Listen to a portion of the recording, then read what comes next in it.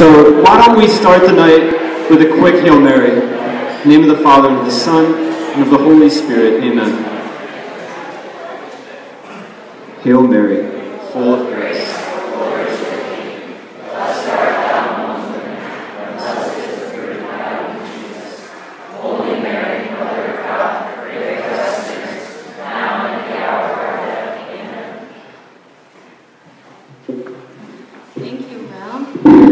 Somehow the soft girl voice just isn't enough. Welcome back, everybody, to week 6 of Love and Responsibility. How great it is to see all of you here again. Can I get a show of hands? How many people came last week? Okay. How many people have been here all 6 weeks? Way to go, small but mighty. How many people, this is your first time attending this series, this Love and Responsibility series? Awesome. Welcome. We're so happy to have you. We're happy to have everyone here. I just want to say a couple quick words, a couple quick announcements, and then we'll get the show on the road. Of course, before we get started, I just want to say a huge thank you to everyone who has made this possible, to the seminary for letting us use this beautiful space, to the Archdiocese of Philadelphia, now the Office of Youth and Young Adults that is now called Anthem, if you haven't seen their emails yet. They're newly branded. To CCYA for sponsoring the bar tonight.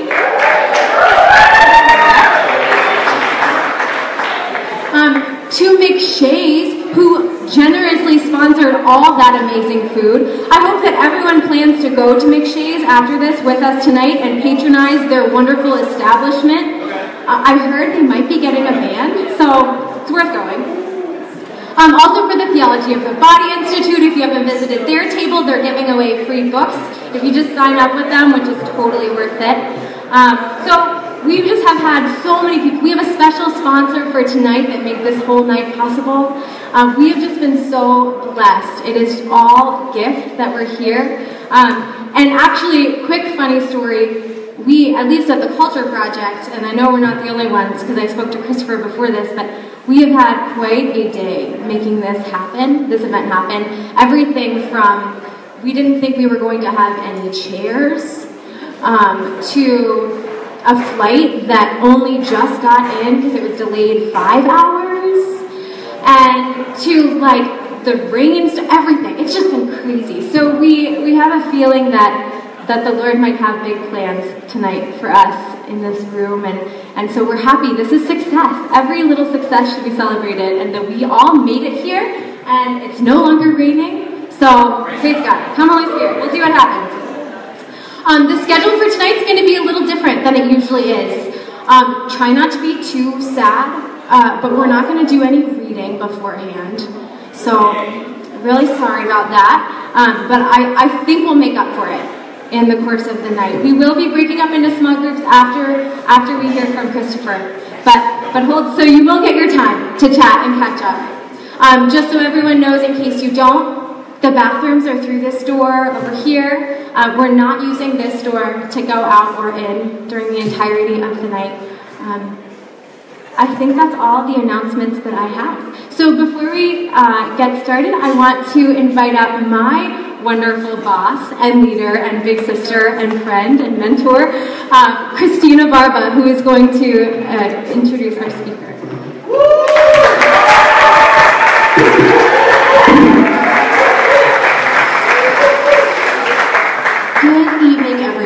Don't worry, I am not going to be speaking again tonight. Those of you that had to sit through me last week, you are in for quite a treat.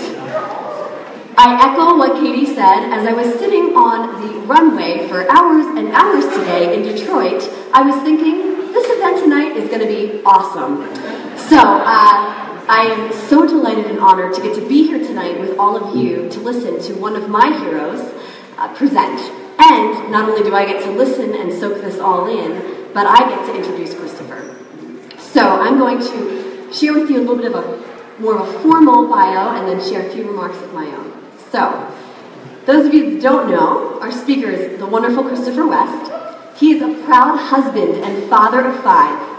His global lecturing, best-selling books, and multiple audio and video programs have made him the world's most recognized teacher of John Paul II's theology of the body, a bold biblical vision of love and sexuality that takes us to the core of what it means to be human. As the founder and president of the CORE Project, Christopher leads an international outreach devoted to spreading this liberating teaching and empowering others to learn, live, and share it. His work has been featured in the New York Times, on ABC News, Fox News, MSNBC, and countless Catholic and evangelical media outlets. Beyond his work as a popularized theology of the body speaker, Christopher has been teaching graduate and undergraduate courses on this subject since the late 1990s, having served on the faculties of St. John Vianney Theological Seminary in Denver, the Institute of Priestly Formation in Omaha, and as a visiting professor at the John Paul II Institute in Melbourne, Australia. In 2004, he helped establish the Theology of the Body Institute, which we all know right around here. And he serves today as a senior lecturer of theology and Christian anthropology. His week-long courses there continue to draw students from around the world. Among Christopher's best-selling books are Theology of the Body for Beginners, The Good News About Sex and Marriage, At the Heart of the Gospel, Fill These Hearts, and Pope Francis to Go, bite-sized morsels from the joy of the gospel. His latest release is a free ebook, Theology of the Body at the Movies, which can be downloaded at thecoreproject.com/movies. You can stay in touch with Christopher at coreproject.com and by following Christopher West, C-West Official, on Facebook, and Twitter at CWestTOB, and on his new YouTube channel, The Core Project. You can also learn more about becoming a Core member and the many exclusive benefits that you receive at coremembership.com. Also, if you haven't noticed, there are awesome tables out in the front, and you can get lots more information about all of this stuff and some of Christopher's books themselves. So, one of the reasons why I am so delighted and honored to present and to introduce Christopher to all of you tonight is because some years back, just a couple years back, when I was at my college days at Penn State University, I first stumbled upon this CD series in this white box, and it had all of these CDs in these little white envelopes, and it was entitled Naked Without Shame. And up until this point, I had a decent understanding of the church's beautiful teachings on sexuality, and I totally got that living according to the church's teachings was a freeing and joyful way to live. I had already been sold on that.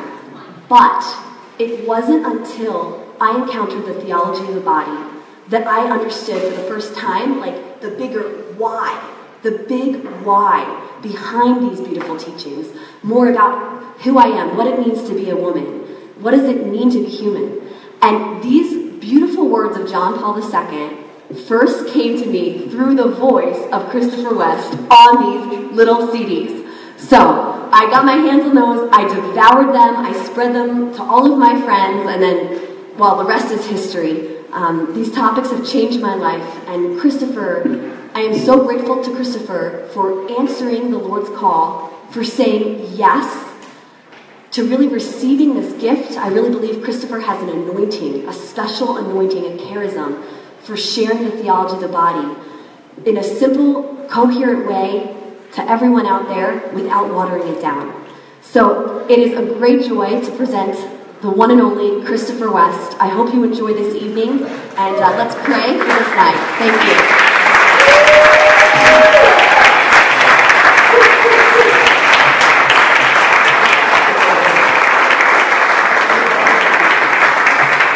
Good evening, everybody. Wait, we gotta wait for something. What? Sorry, Christopher, there's a tan sedan in front of the fire hydrant. Oh, shoot. That's Fire mine. zone. That's mine, sorry. Is it really? We can move it. Oh. Just kidding, we can't. If anyone can move their tan sedan, that would be awesome. Tan sedan in front of the fire hydrant. So you guys have This is the tail end of a series we've been doing on love and responsibility. Before I just jump in with my topic tonight, which is theology of the body, a later work of John Paul II, would you be willing to share with me some of what you've been learning, so I don't feel like I'm just coming in here cold? What has this series meant to anybody if you've been to at least 1 or 2 or 3 or 6 of them? Anybody? What are you learning? What are you learning about love? What are you learning about life? What aha moments have you had? Anybody willing to share that? Yes, back here. What's your name? Sean. Sean, tell me an aha moment or something you've learned. Well, I think one of the biggest standout moments in the whole series for me was actually last week when it was brought to my attention that men have a responsibility to be modest as well. And normally you think about women have to dress modestly in order to cover being modest, and that was all I had ever really given thought to that topic at all. But men, as far as being emotionally, not involved with women that they're not supposed to be involved with emotionally, is sort of like the counterpart to that. I thought that. So that was something new for you. So modesty, if I can summarize, modesty is more than just the clothing you wear or don't wear, right? Modesty has to do with an inner sense of our dignity as men and women and wanting to protect that dignity from degradation. So we're going to learn here tonight about nakedness without shame, just to give you a little preview of where we're headed. We do not cover our bodies in this fallen world because our bodies are bad. Your bodies are not bad. My body's not bad. That's a heresy called Manichaeism. Will, we're having a little feedback here. If you can deal with that. Thank you. So we cover our bodies because our bodies are so good. And we feel an instinctive need, or should feel an instinctive need, to protect the goodness of our bodies from anything that would degrade it. So we'll unfold that more. But it's very, very important. We don't cover our bodies because they're bad. That is a heresy. Anybody else have an aha moment in this series you want to share? I hope you will. Yes? I was going to say, we should treat every person we encounter as a brother and sister in Christ. Okay, treat every person we encounter as a brother or sister. What does that mean? Hold them to higher standards, give respect to things. Okay, higher standards, but what does that mean? What are the higher standards, and why should we have high standards, and what are standards anyway? I want to have fun in life. I don't know about you. I want to have fun, and I hear standards, and I go,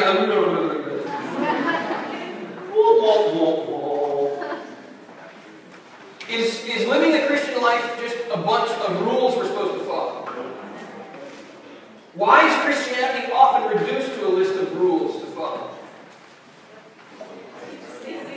CCD. All right.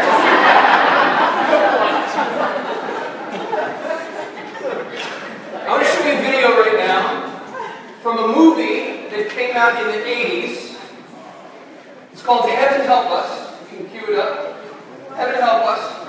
This is a caricature of Catholic schools when it comes to sex. So as a caricature, it's an exaggeration, but I think a lot of us might be able to relate to some of this exaggeration. Let's take a look.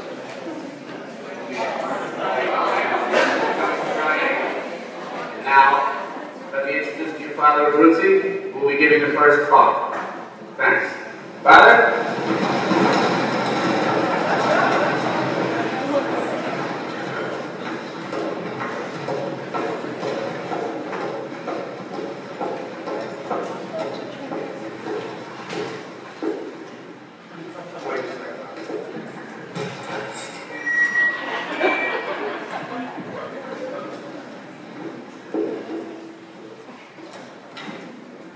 Good evening, ladies and gentlemen.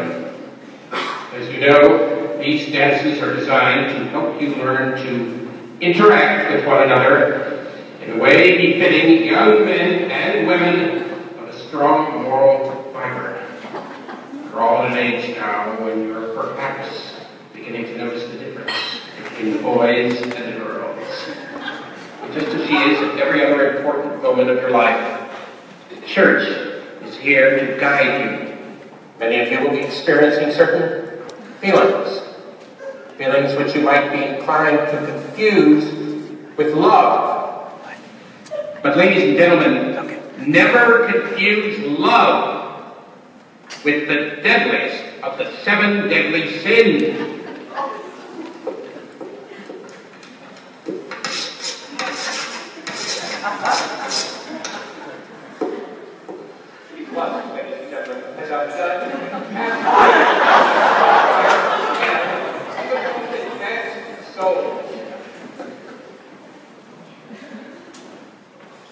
There is a beast living within each and every one of you. A filthy beast whose name is... That's right, ladies and gentlemen. Lust is the beast within you. The beast that wants to consume you and then spit you out into the eternal fires of hell. Where for all eternity your flesh will be ripped from your body by grotesque serpents with razor-sharp teeth. For all eternity, your blood will boil, your bones will burn, and your marrow will be reduced to a putrid black slime. And for what? For a few moments of weakness that led you to admire the shape of somebody's buttocks.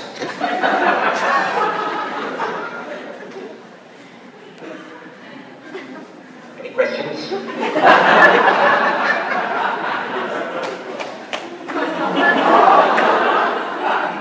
Very well then. Have a nice time. Enjoy the dance. I'll see you all next week.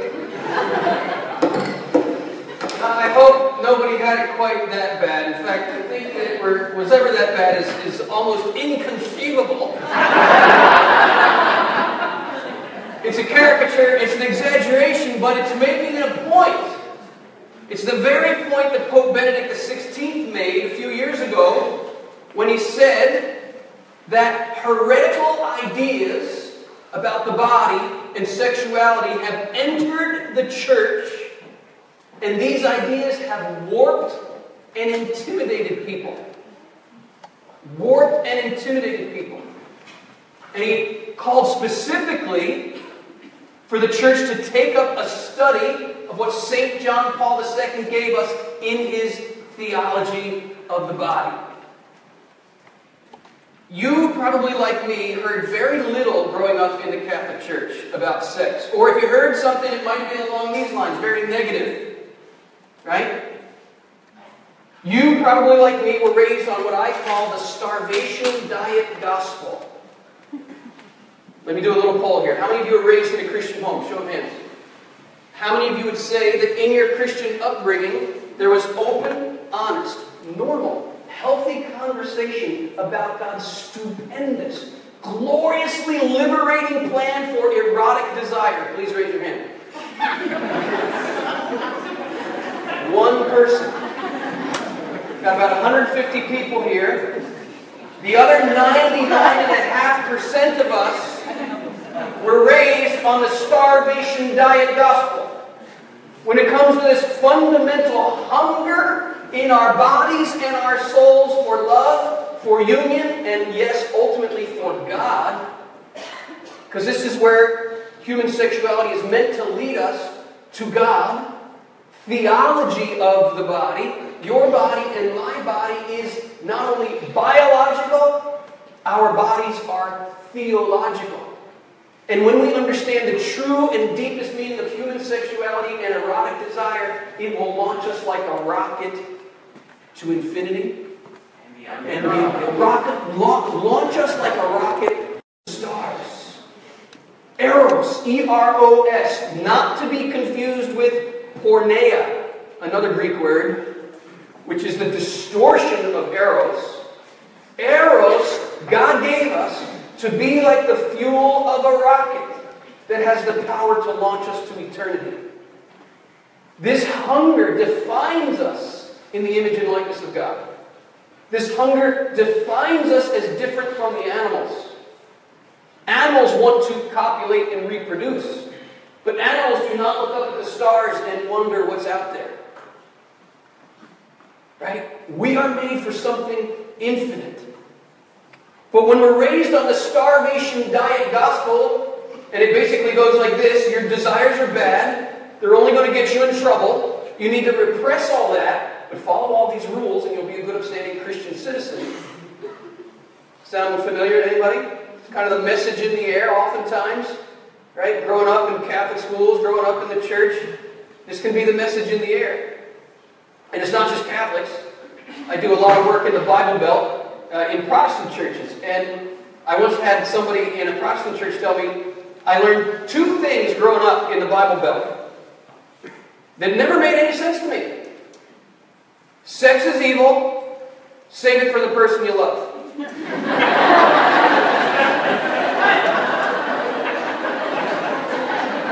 Just another version of that starvation diet. If that's all we're given, if all we're given is this image of this priest, right? No wonder there are so many converts from the starvation diet to what I call the fast food gospel, which is the secular culture's promise of immediate gratification for our hunger. I don't know about you, but if those are the only 2 choices, starve or eat fast food, I'm going for the nuggets. Because I am hungry. And do not lie to me, those nuggets taste good going down. Especially if you're really hungry. I was really hungry as a teenager, and those nuggets tasted good. But what happens if you eat a lot of fast food? Anybody seen the movie Super Size Me? This guy, in a little experiment, is a documentary. He eats McDonald's breakfast, lunch, and dinner for 30 days straight to see what happened to him. At the end of this experiment, he goes, gets a bunch of medical tests, and the doctor says, "You're dying. Your body is shutting down from all the grease and the sodium you've been consuming."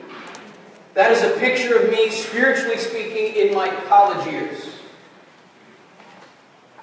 I had the tragic experience, this would be 1988, the tragic experience of witnessing a date rape in a college dorm. And this experience haunted me. And the question I was wrestling with, and wrestling hard, was this: what is it that can lead us as human beings to treat other human beings as nothing but objects for our selfish pleasure? The more I was furious at this guy I saw do this,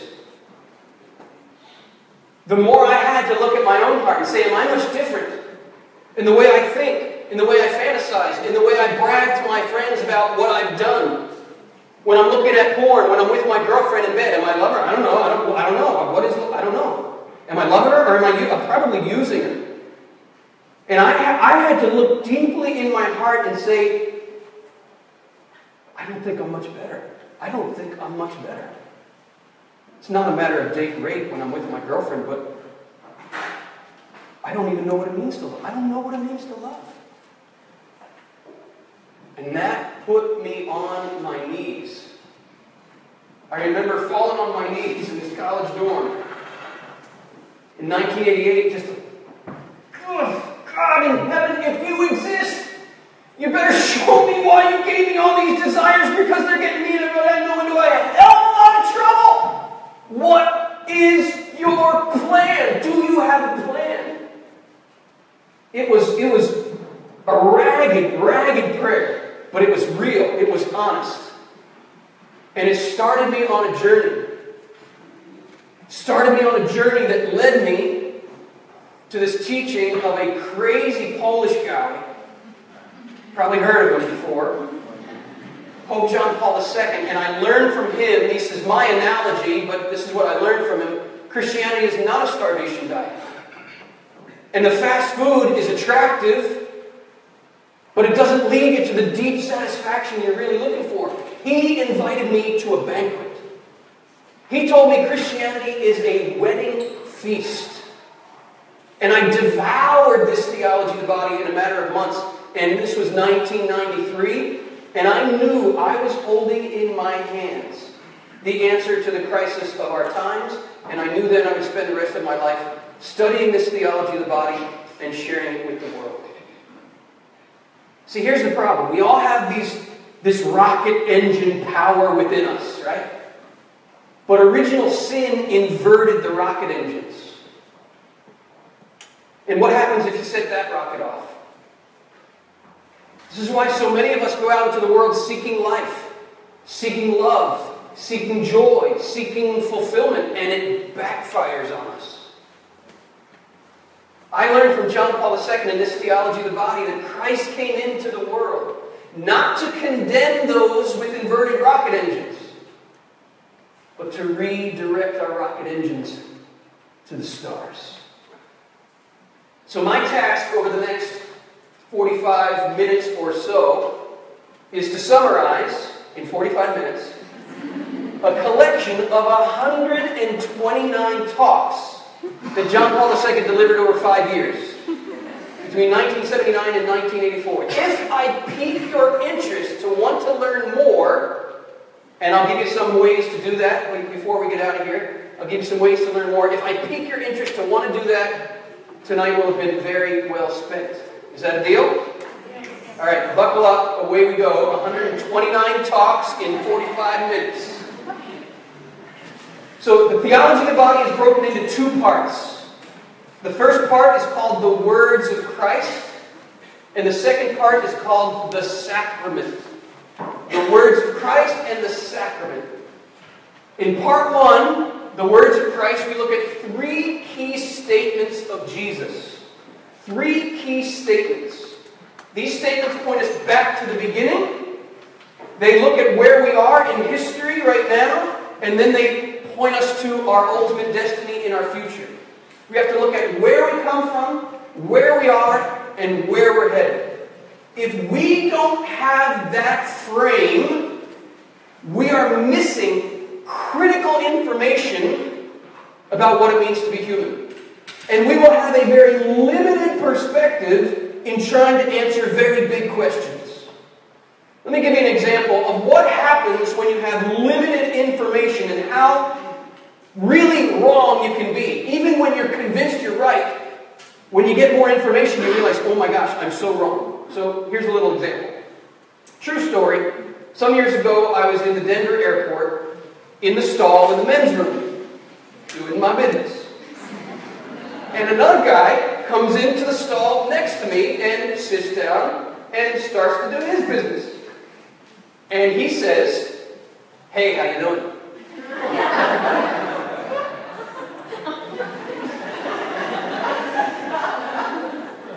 I said, I'm doing fine. How are you doing? He says, what are you up to? I said, same thing you are. What else could I mean? With the information I had, it made total sense that he was talking. I mean, it was weird, but he was talking to me and I answered his questions. And then I heard the guy sitting in the stall next to me thinks I'm talking to him. What information was I lacking? He was on his phone. I didn't know that. So I had a truncated picture of what was going on, right? And it was detrimental. So we want a total picture of where we come from, where we are, and where we're headed. And if we have that total vision of our humanity, we will be able to answer the really big questions in the right perspective, from the right angle. And the really big questions are these. What does it mean to exist? What am I to do with my life? How am I to live a life that brings true happiness? What does it mean to be human? What's the meaning of love? Why am I a man? Why am I a woman? These are the big, big questions. And in one of his conversations with the Pharisees, Jesus says this, and it is critical for us. He says, I know where I come from, and I know where I'm going. I know where I come from, and I know where I'm going. If we don't know where we come from, and we don't know where we're going, we are going to be utterly disoriented in life. We will have no sense of what is up, what is down, what is left, what is right, what's the right way to go, what's the wrong way to go. We will be disoriented. And this disorientation, when we don't know where we come from or where we're going, will manifest itself very pointedly in our bodies, in our sexuality. Our body tells a story, and we have to open our eyes to what John Paul II calls the language of the body. We need to learn how to read the language of the body and listen to its story. And I'll bet you there are very few people in this room who've ever thought of this. Have you ever read the message of your navel? Your navel tells a story. It's not just a lint collector. I'm amazed. I usually wear a white t-shirt and then a colored outer shirt, and somehow the colored outer shirt lint still finds a way to get in my belly button. Lint collector. But it's not just that. Your belly button tells a story. Have you ever thought about this? Listen to the message of your belly button. What is it telling you? What's it telling you? Your mother nursed you 9 months. You do not come from yourself. You come from your mother. You come from your mother. And your mother didn't bring you into the world by herself. You come from a mother and you come from a father. Your belly button tells that story. And your parents have belly buttons because they came from their parents. And their parents have belly buttons because they came from their parents. And their parents have belly buttons because they came from their parents and their parents and their parents and their parents and their parents and their parents and their parents. The whole way back to the beginning of time, the first couple that we call Adam and Eve. Which raises a very important question that my friend Matt Pinto tried to address some years ago. Did Adam and Eve have belly buttons? Good question. But the belly button, if we read its message, it takes us the whole way back to where we come from. To where we come from. Go down about 5 or 6 inches from your belly button. Your genitals tell a story. And it's basically this. Pay it forward. You exist because somebody paid it forward. You have a belly button because somebody paid it forward. And each and every one of us, in our own way, not everybody here is going to be called to be married. I'm a married man, I have 5 kids. Not everybody here is going to be called to be married and raise children. But in one way or another, we are all called to pay it forward. If you are listening to what your body tells you when you are standing there in the shower, in one way or another, every man is called to be a father and a husband. In one way or another. And every woman, in one way or another, is called to be a wife and a mother, to pay it forward. If we listen to the language of our bodies, it will tell us where we come from and where we're headed. Because if you follow all the future human generations, the whole way to the end of time, guess where it all ends? The Bible begins with the marriage of a man and a woman in an earthly paradise. That's our beginning. But it ends, when you pay it the whole way forward, it ends with the marriage of God and humanity, Christ and the church, in a heavenly paradise. I'll say it again. The Bible begins with the marriage of man and woman in an earthly paradise. It ends with the marriage of Christ and the church in a heavenly paradise. These two bookends of the Bible provide the key for understanding the whole story that lies between. And here it is in a nutshell. God wants to marry us. God wants to marry us. And He wanted this eternal marital plan to be so plain to us that He stamped an image of it right in our bodies by making us male and female and calling the two to that intimate union. Our bodies are theological. Our bodies tell a divine story. So we're seeing these three key words of Jesus. We're going back to the beginning. We're going to look at where we are, and we're going to look at where we're headed in our future. First key word of Jesus. You're probably familiar with the story. The Pharisees come up to Jesus. They question him about divorce. They say, Moses allowed us to divorce our wives. What do you say, Jesus?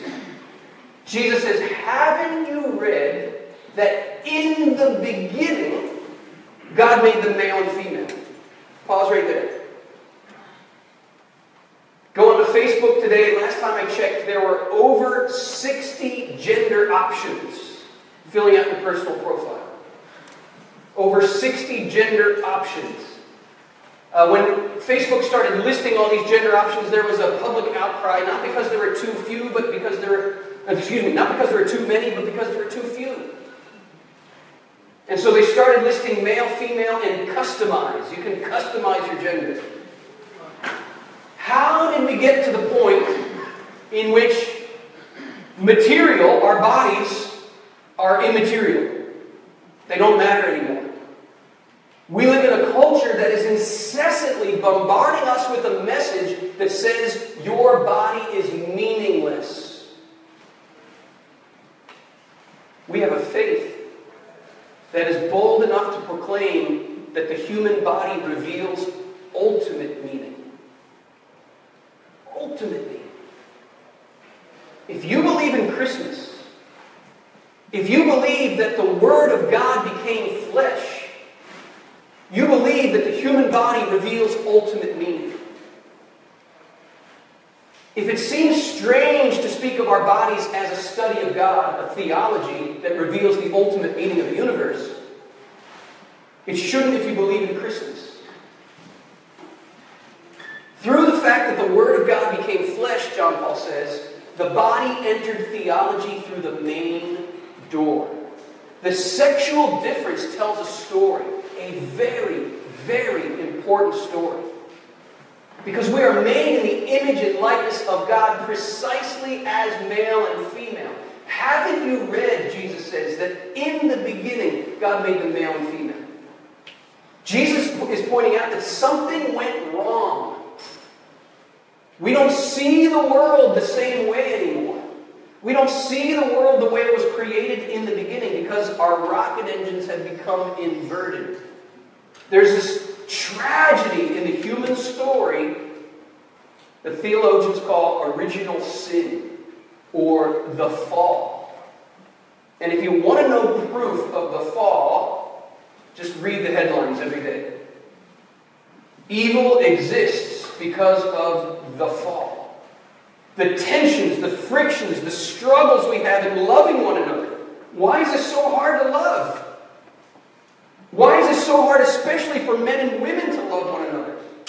I've been married 21 years. It ain't easy. There's a lot of friction, pain, and tension there. Why? In the beginning, it was not so. Something has gone wrong. And remember my little bathroom story in the Denver airport? When we don't know there was a beginning from which we fell, we have a truncated set of ideas about what it means to be human. And we will ascribe things to God that actually belong to the effects of original sin. We will say things like, God made me this way, and He wants me to live this way, when in fact what we are feeling in our hearts and in our bodies is the twisting up of something that was originally beautiful and good, but got all twisted up because of sin. Right? Haven't you read that in the beginning God made them male and female? That's the starting point. And that line of Jesus cuts through all the gender confusion of our world like a hot knife through butter. Goes right through it. And Jesus goes on to say, therefore what God has joined, man must not separate. And the Pharisees are like, whoa, Moses allowed us to divorce. And then Jesus says, Moses allowed you to divorce your wives because of the hardness of your hearts.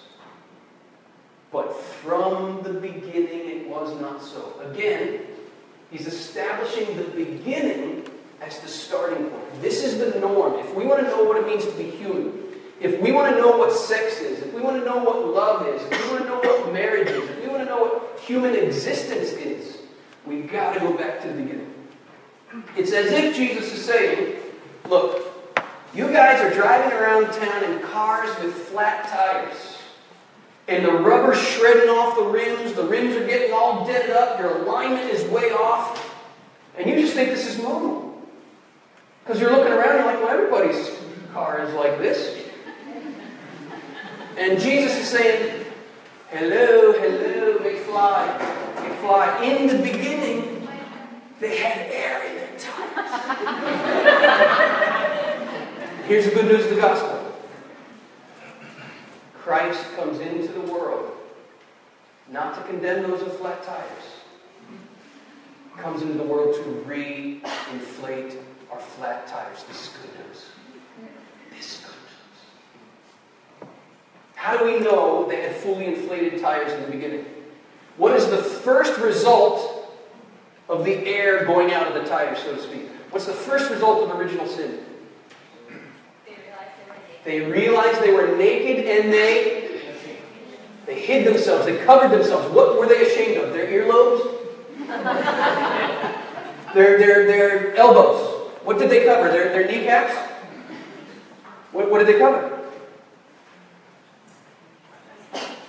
Precisely those parts of the body that distinguish male and female. Why? We have to ask why. Well, because those are the dirty part. No, there is no such thing as a dirty body part unless you've been rolling in the mud. No such thing. That is a Manichaean heresy that the Catholic Church has repeatedly condemned. Your body is not bad. Your body is not dirty. Behold, God looked at everything He made and said, it is very good. Why do they cover their genitals? Because this is where we specifically feel the effects of the inverted rocket engines. We no longer see the body as the call to Holy Communion. It's the sexual difference that reveals we are called to love as God loves. Guys, you want a revelation? Are you ready, guys? Am I allowed to say testicles here? I just did. Guys, there you are standing there in the shower. Do you know what your testicles are for? We have been given you should see the looks on your faces. We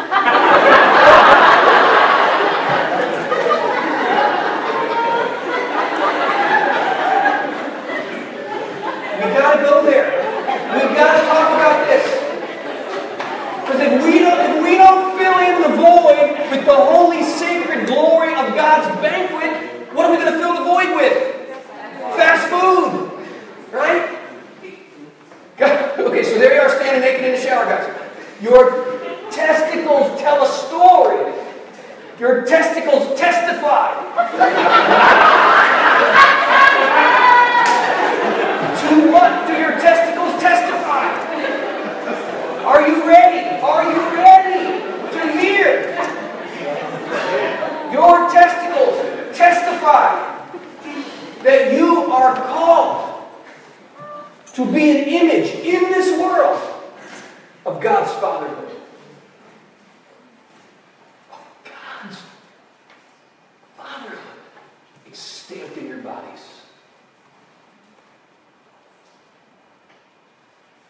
This is the way we understand our bodies.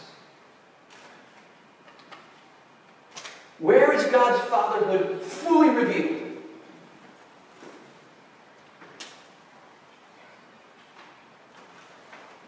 That'd be Jesus. God sent His Son, and His Son was born of a woman. A woman. Yes, she was a virgin. We'll get to that later if we have time. God sent His Son born of a woman. My dear sisters, do you know what your body proclaims? Can we get the image of the Theotokos? Do you know what your body proclaims? Do you know what the Theotokos is? Is it not? No, not that one.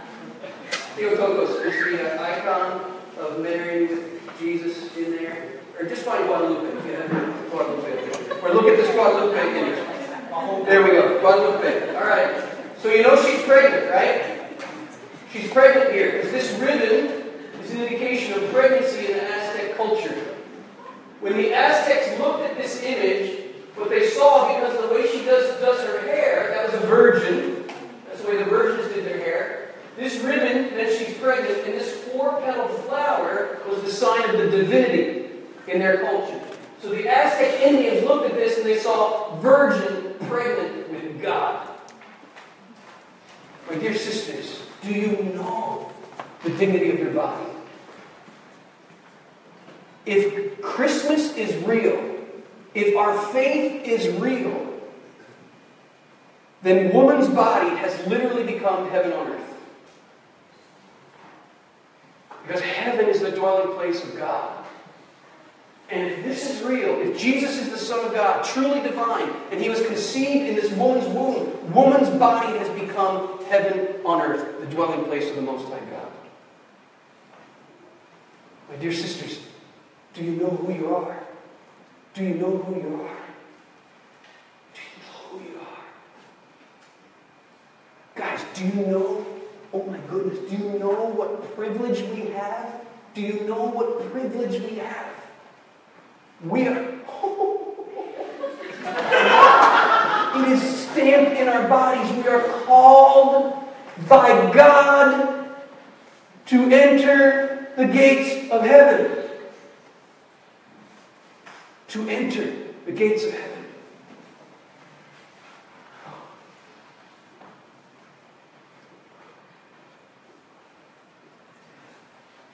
The problem with our culture today, in the way it thinks about sex, is not that it overvalues sex.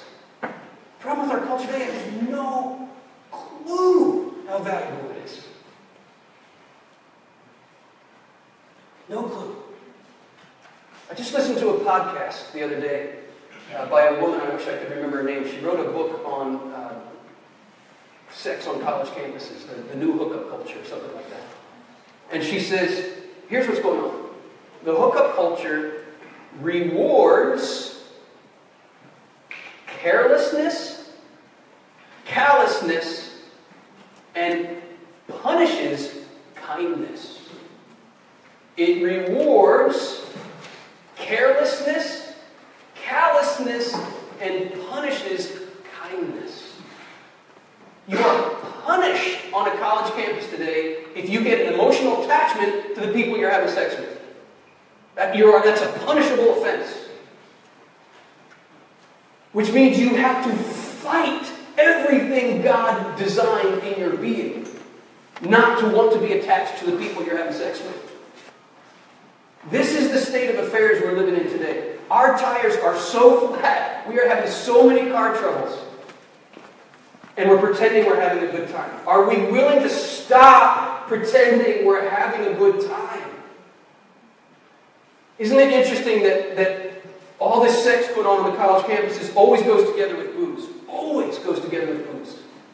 Why do we have to numb ourselves?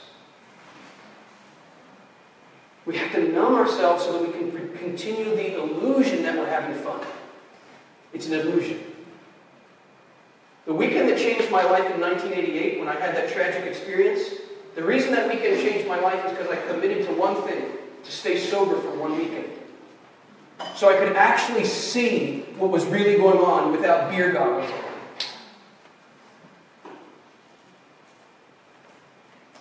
Have the courage to remove the numbing agents from your life so that you can actually feel what you really feel.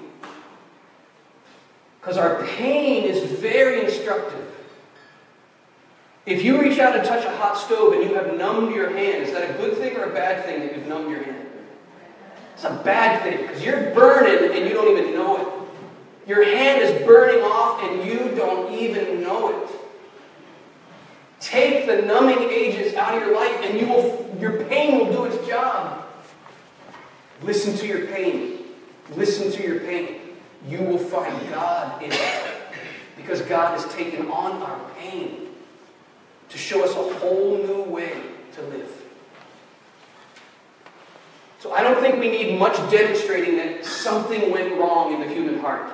Something has gone wrong. The tires went flat. Or if you want to use a more biblical image, we could say this.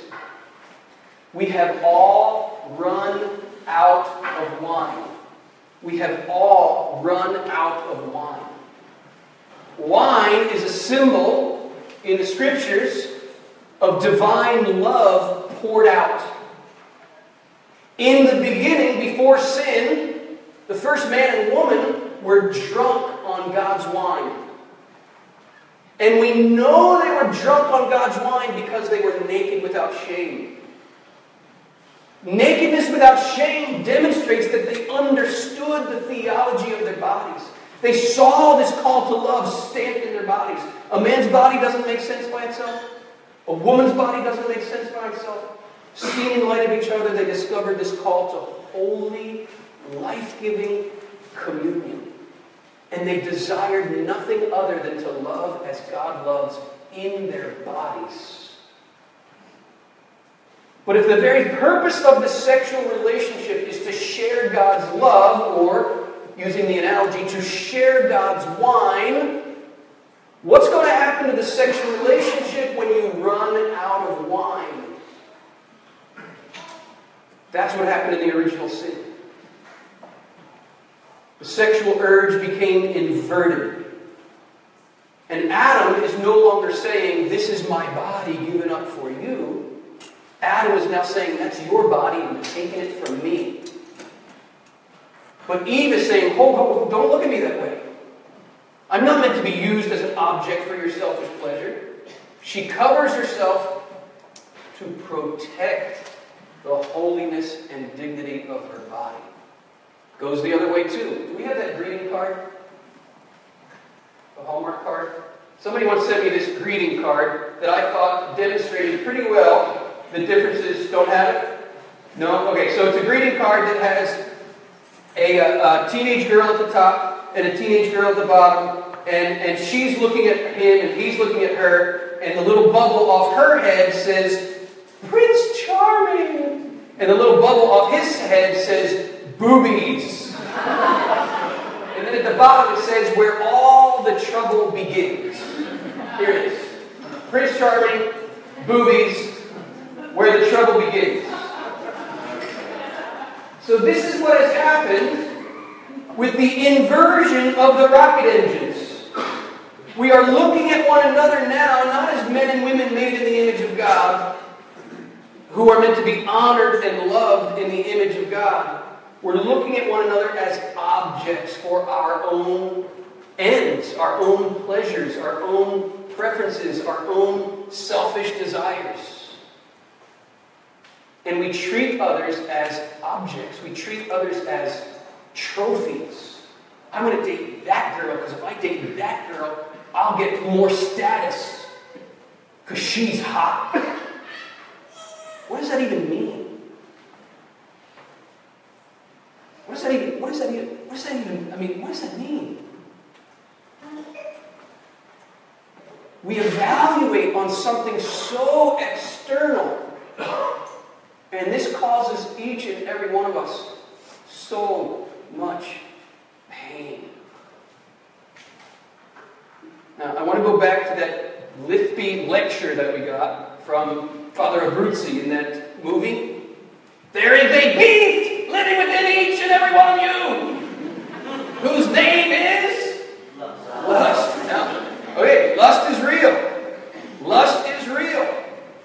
And he was right, that priest, even though he didn't say it in the right way, he was right to say we must never confuse love with lust, and we do it all the time. Lust is what happens to erotic desire when the tires go flat. Lust is what happens to erotic desire when we run out of wine. We're not loving one another when we're lusting, we're using one another, but we call it love. It's not love. Let's just be honest and don't call things love that aren't love.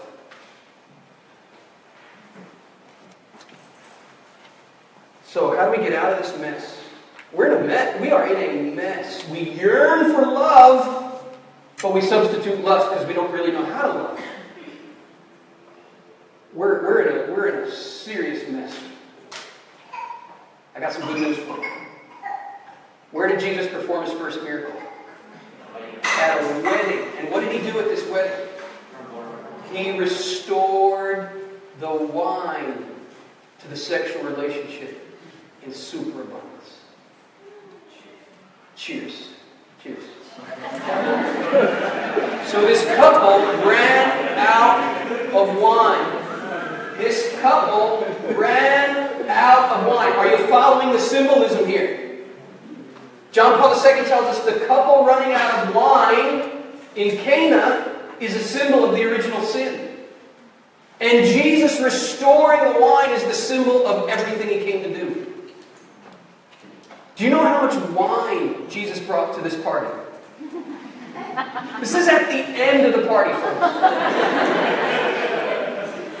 And Jesus says, where are you guys going? There's more. 6 stone jars, each containing about 25 gallons. Do the math. 150 gallons. That's about 750 bottles of the best stuff you can imagine for the end of the party. Where do we get the idea that Jesus is a party pooper? Do you know what the goal of the Christian life is from this perspective? It's to get utterly plastered. On God's wine. On God's wine. Do you know what's being mocked at a frat party where everybody's getting drunk and trying to have sex? What's being mocked? The wedding feast of Cana. That's what's being mocked. That's all that the lies can do. That's all the enemy can do is mock the true, the good, and the beautiful. The devil does not have his own clay. Don't give it to him. He doesn't have his own clay. All he can do is take God's clay and twist it up. That's what a frat party is. It's the twisting up of God's clay. When Jesus, and this is the second key word of Jesus that we want to look at, in the Sermon on the Mount, Jesus says, you've heard the commandment not to commit adultery. But I tell you, if you even look lustfully, you're already committing adultery in your heart. See, Jesus is after our hearts. He's not just out there to lay down some rule. He says, you've already heard the rule not to commit adultery. The problem is, your heart's been twisted up. Let me in your heart and let me untwist it. Let me redirect your rocket engines to the stars. Let me give you a visual here. If you've seen me do this on YouTube, just pretend you haven't. I want you to imagine this is the most beautiful painting you have ever seen in your life. Do I hear some oohs? Do I hear some ahs? Thanks for playing. What is this a painting of?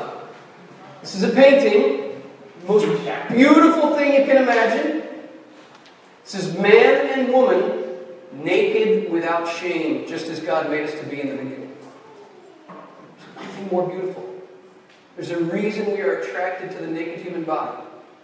There's nothing wrong with being attracted to the naked human body. In fact, there's something wrong if you're not attracted to the naked human body. But in what manner are we being attracted to the naked human body? Are we reducing the naked human body to a thing for my pleasure? That's what we got to ask. And this is what Jesus is proposing to us, or putting out for us in the Sermon on the Mount. He's saying you're looking at the body in the wrong way. And what he's really saying is, let me show you how to look at the human body in the right way. Blessed are the pure of heart, for they shall see God.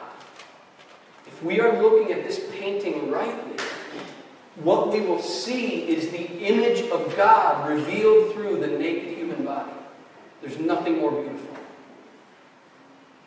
This painting is a religious icon, because the union of man and woman is the main icon the Bible uses point us to heaven. So we got to go to our third key word from Jesus right now. This time he's discussing marriage with the Sadducees. And he says, in the resurrection, at the end of time, in the resurrection of the dead, men and women are no longer given in marriage. Wait a minute. You mean we get to heaven and God just pushes the delete button on marriage? He pushes the complete button on marriage. Remember the two bookends of the Bible? Begins with the marriage of man and woman in an earthly paradise, ends with the marriage of Christ and the church in a heavenly paradise. Which one of these marriages is the ultimate fulfillment of all of our aching, wild, hungering desire for infinite life and love? Which marriage can alone satisfy our desire for infinite love? This one. What's the purpose then of this painting? To point us to heaven. To be a sign here on earth, an icon that points us. Jesus is saying, you no longer need a sign to point you to heaven when you are in heaven, because you're there. You no longer need the rocket boosters when you've arrived at your destiny. You're there. So here's the main point of the theology of the body, the main idea. The whole reason we are male and female, the whole reason we are designed this way, the whole reason the two are called to become one flesh is to point us to Christ's marriage with the church. St. Paul summarizes it, and here we're now into part 2 of the theology of the body. St. Paul summarizes the whole Bible according to John Paul II when he says this. For this reason, a man will leave his father and his mother and be joined to his wife, and the two will become one flesh. Where's that a quote from? The book of Genesis, back to the beginning. And then St. Paul adds this. This is a great mystery. And it refers to Christ and the church. How? How does sexuality refer to Jesus? Did you know, first of all, did you know that? Did you know sex is all about Jesus? Sex is all about Jesus. Everything is meant to point to Jesus. Everything. Can we get the image of the unity cross up here, please? Let me point out that it was Christ who left his Father in heaven. It was Christ who left the home of his mother on earth. For this reason, a man will leave his father and his mother and be joined to his wife. Christ left his father, he left his mother to give up his body for his bride, the church, so that we, the bride of Christ, might become one flesh with him. Where do we become one flesh with Christ? In the union.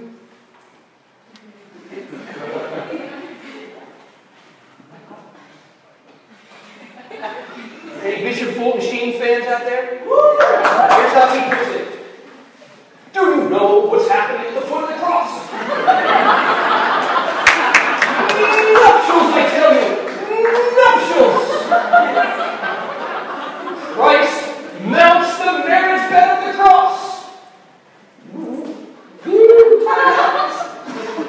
Christ mounts the marriage bed of the cross, not in pleasure, but in pain, to give up his body for his bride. And who is at the foot of the cross? And what does he call her? Woman. Whenever Jesus calls Mary woman, we're at a wedding. See, marriage, part 2 of the theology of the body, is called the sacrament. Marriage is not only one of the 7 sacraments. Marriage, John Paul II teaches, is the model and the prototype of all of the sacraments in the whole Christian life. Because the goal of all of the sacraments is to unite the bride with the bridegroom so that the bride might conceive eternal life. See, not only does God love us, not only does God want to marry us, first comes love, then comes marriage, then comes the baby and the baby carriage. What we didn't realize in second grade when we learned that pithy little rhyme is we're actually reciting some profound theology. It's called theology of the... Our bodies tell this story. God loves us, wants to marry us, and He wants the bride to conceive eternal life. It's not a metaphor. Mary is the image of the bride, and she conceived eternal life. Mary at the foot of the cross is the symbol of the church. And I know what you're thinking, whoa, that's His mother there. How can she be the bride as well? It's a spiritual marriage. Don't get funky on me. It's a spiritual marriage. It's a mystical union of their hearts. And how do we know that this mystical union of their hearts is fertile? How do we know that? What does Jesus say to the woman? Woman, behold your son, the beloved disciple. That's all of us. If you were baptized, guess what? You were born again. Born again? Can a man enter his mother's womb a second time? Nicodemus asks. Notice how Jesus bases the entire reality of entering heaven on an understanding of sex. He says, Nicodemus, if you don't understand the earthly reality of generation, how are you going to understand the heavenly reality of regeneration? Because grace builds on nature. This is why when we get the natural reality of sex wrong, guess what else we get wrong? Our heavenly destiny. Because this painting points us to heaven. You ready to understand what's going on in the world today? With the attack on sex? Are you ready? Here we go, and I'll close on this point. If there is an enemy who wants to keep us from heaven, and if this painting is the main clue God has given the universe to point the whole universe to heaven, how does the enemy feel about this painting? You're exactly right. He's jealous. He fell out of envy. That's what the scripture says. Lucifer fell out of envy. Envy? What do we have that he doesn't have? Lucifer's what? An angel, right? What do we have that angels don't have? Bodies. What can we do with our bodies that angels can't do? Participate in the fatherhood of God. Lucifer fell out of envy. What does he envy? Precisely our sexuality, our fertility, our ability to participate in the life-giving love of God. This is why he aims all his arrows at this painting. And here's what has happened to this painting ever since the dawn of original sin, but in a particularly pointed way it's going on in the world right now. It's become terribly twisted up and distorted. And here is the classic mistake of religious people. Religious people encounter the painting in its crumpled up form, and what does it look like? Trash. So what do we think the solution is? Throw it away. This is why we grow up thinking something like this. Spirit good, body bad. This is not Christianity. That is a heresy called Puritanism, Manichaeism, Gnosticism, Jansenism, all kinds of other isms, but it ain't Catholicism.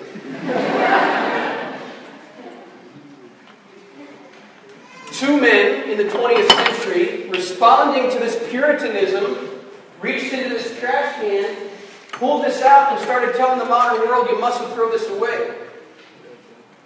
One man's name was Hugh Hefner, founder of Playboy magazine and one of the main architects of the sexual revolution. He said, when he started Playboy magazine in the early 1950s, he said, I started Playboy magazine as my personal response to the hurt and hypocrisy of Puritanism in my strict Christian upbringing. And he started saying to the modern world, don't you want to look at this? Don't you want to look at this? Was Hugh Hefner right to tell the modern world we mustn't throw this away? On this point, he was right. But where was he wrong, and with dreadful consequence? He left the painting just like this in its crumpled up form. And because 99% of us were raised on the starvation diet, when Hugh Hefner started showing the modern world the fast food, we started eating it. And how are we doing 60 years later? Are we sexually liberated, or are we sexually addicted? My brothers and sisters, you have three choices with your desires. Three choices with eros. You're either going to become a stoic. What does the stoic do with desire? Repress. You're either going to become a stoic, an addict. What does an addict do with desire? Indulges it in all kinds of pleasures that can never really satisfy. Or you're going to become an aspiring mystic. Can we get a picture of Teresa of Avila up here?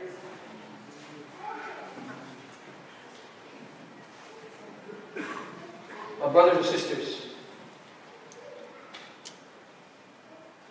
she wasn't even married. Or was she?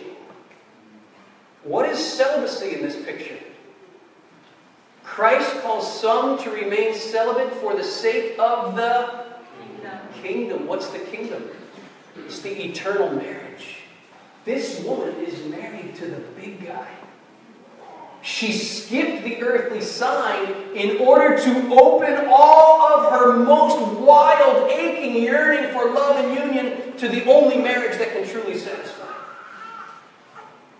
But remember, Jesus says we have to distinguish between the wise and the unwise virgins, right? What's the difference between the wise and the unwise virgins?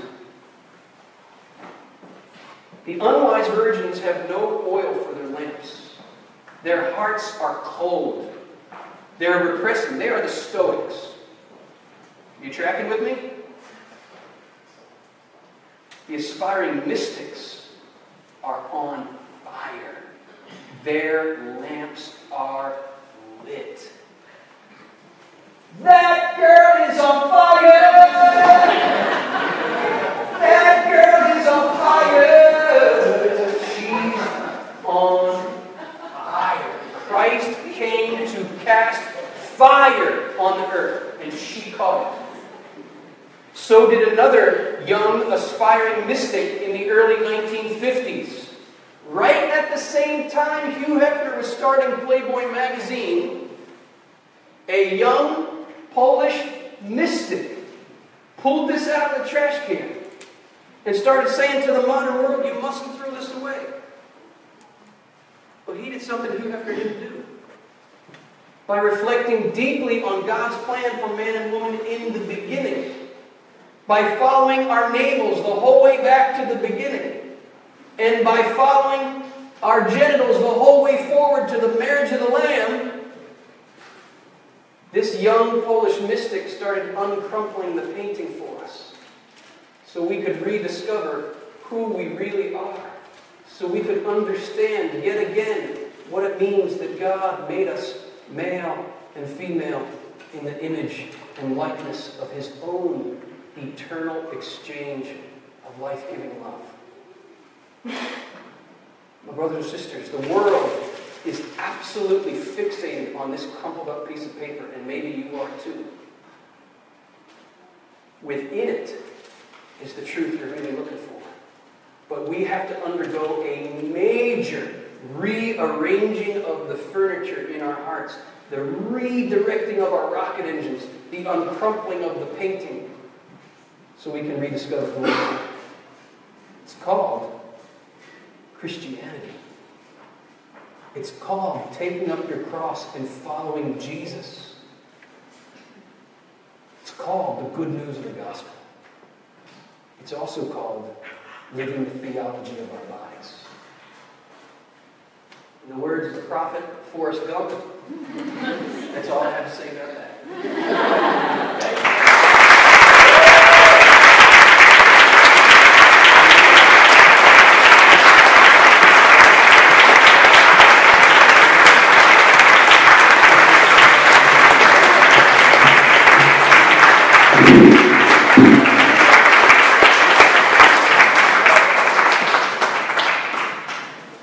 Thank you, Christopher. Thank you, Christopher. Friends, before we break up into small groups, I just have to share that I've been hit with an overwhelming sense that tonight is an important night. And so we're going to take a few minutes we're not going to have long, maybe 15, 20 minutes to break up into some small groups, but I really want to invite and encourage everyone to really enter in and to encounter one another in these groups. Maybe if you have opted out of the small groups in the past weeks, or maybe not really entered in, I really want to invite and challenge you to do so on our last night. We are so lucky. We're part of a blessed few that get to hear a message like this, that get to hear from Christopher, that even know what the words theology of the body mean or refer to. This is a big gift. And I just encourage you to reverence that gift and to take advantage of it tonight while we're here. I imagine probably the majority of us could sit in our chairs and listen to Christopher talk for many, many more hours. And there are ways to do so. I'll remind you at the end of who you can talk to about how you can make that happen. But in the meantime, let's go ahead and break up into some small groups. I encourage you just stay close to where you are now. Maybe just break into groups of about six to eight. And just, we'll keep it local, keep it exactly where you are. And if you are a small group leader, you know who you are. I have your questions up here. So just come up, grab them. We have about 15 or so minutes.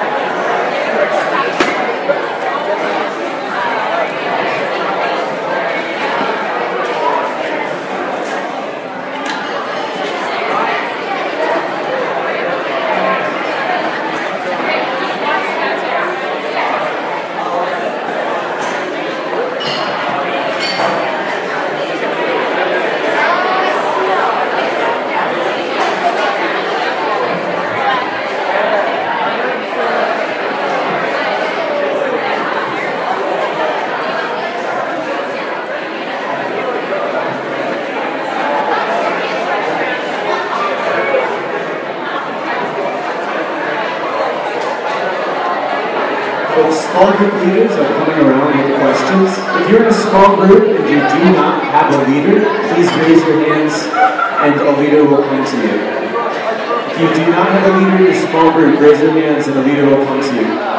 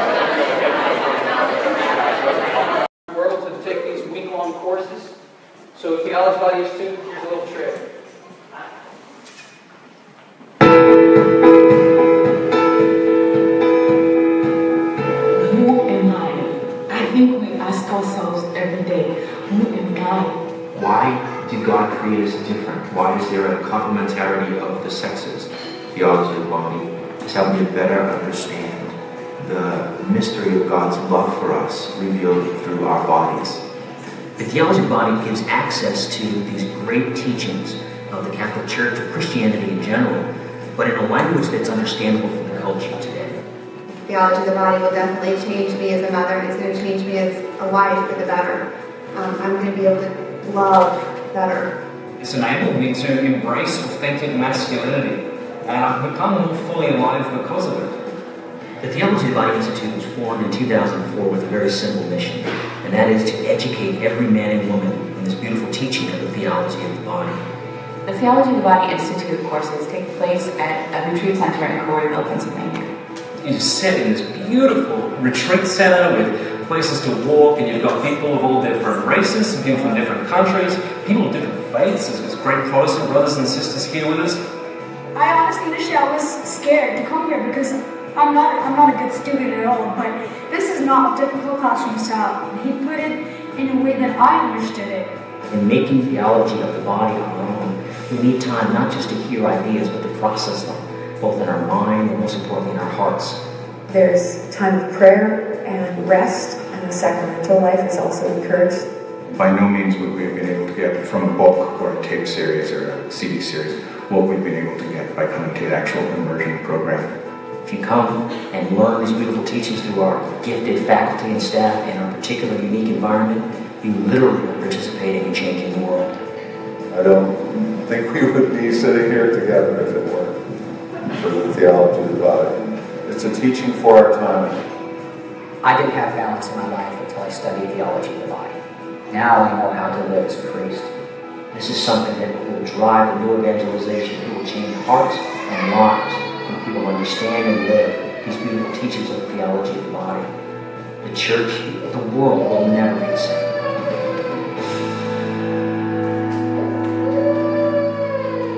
So the next course that I'm teaching is June 18th to the 23rd.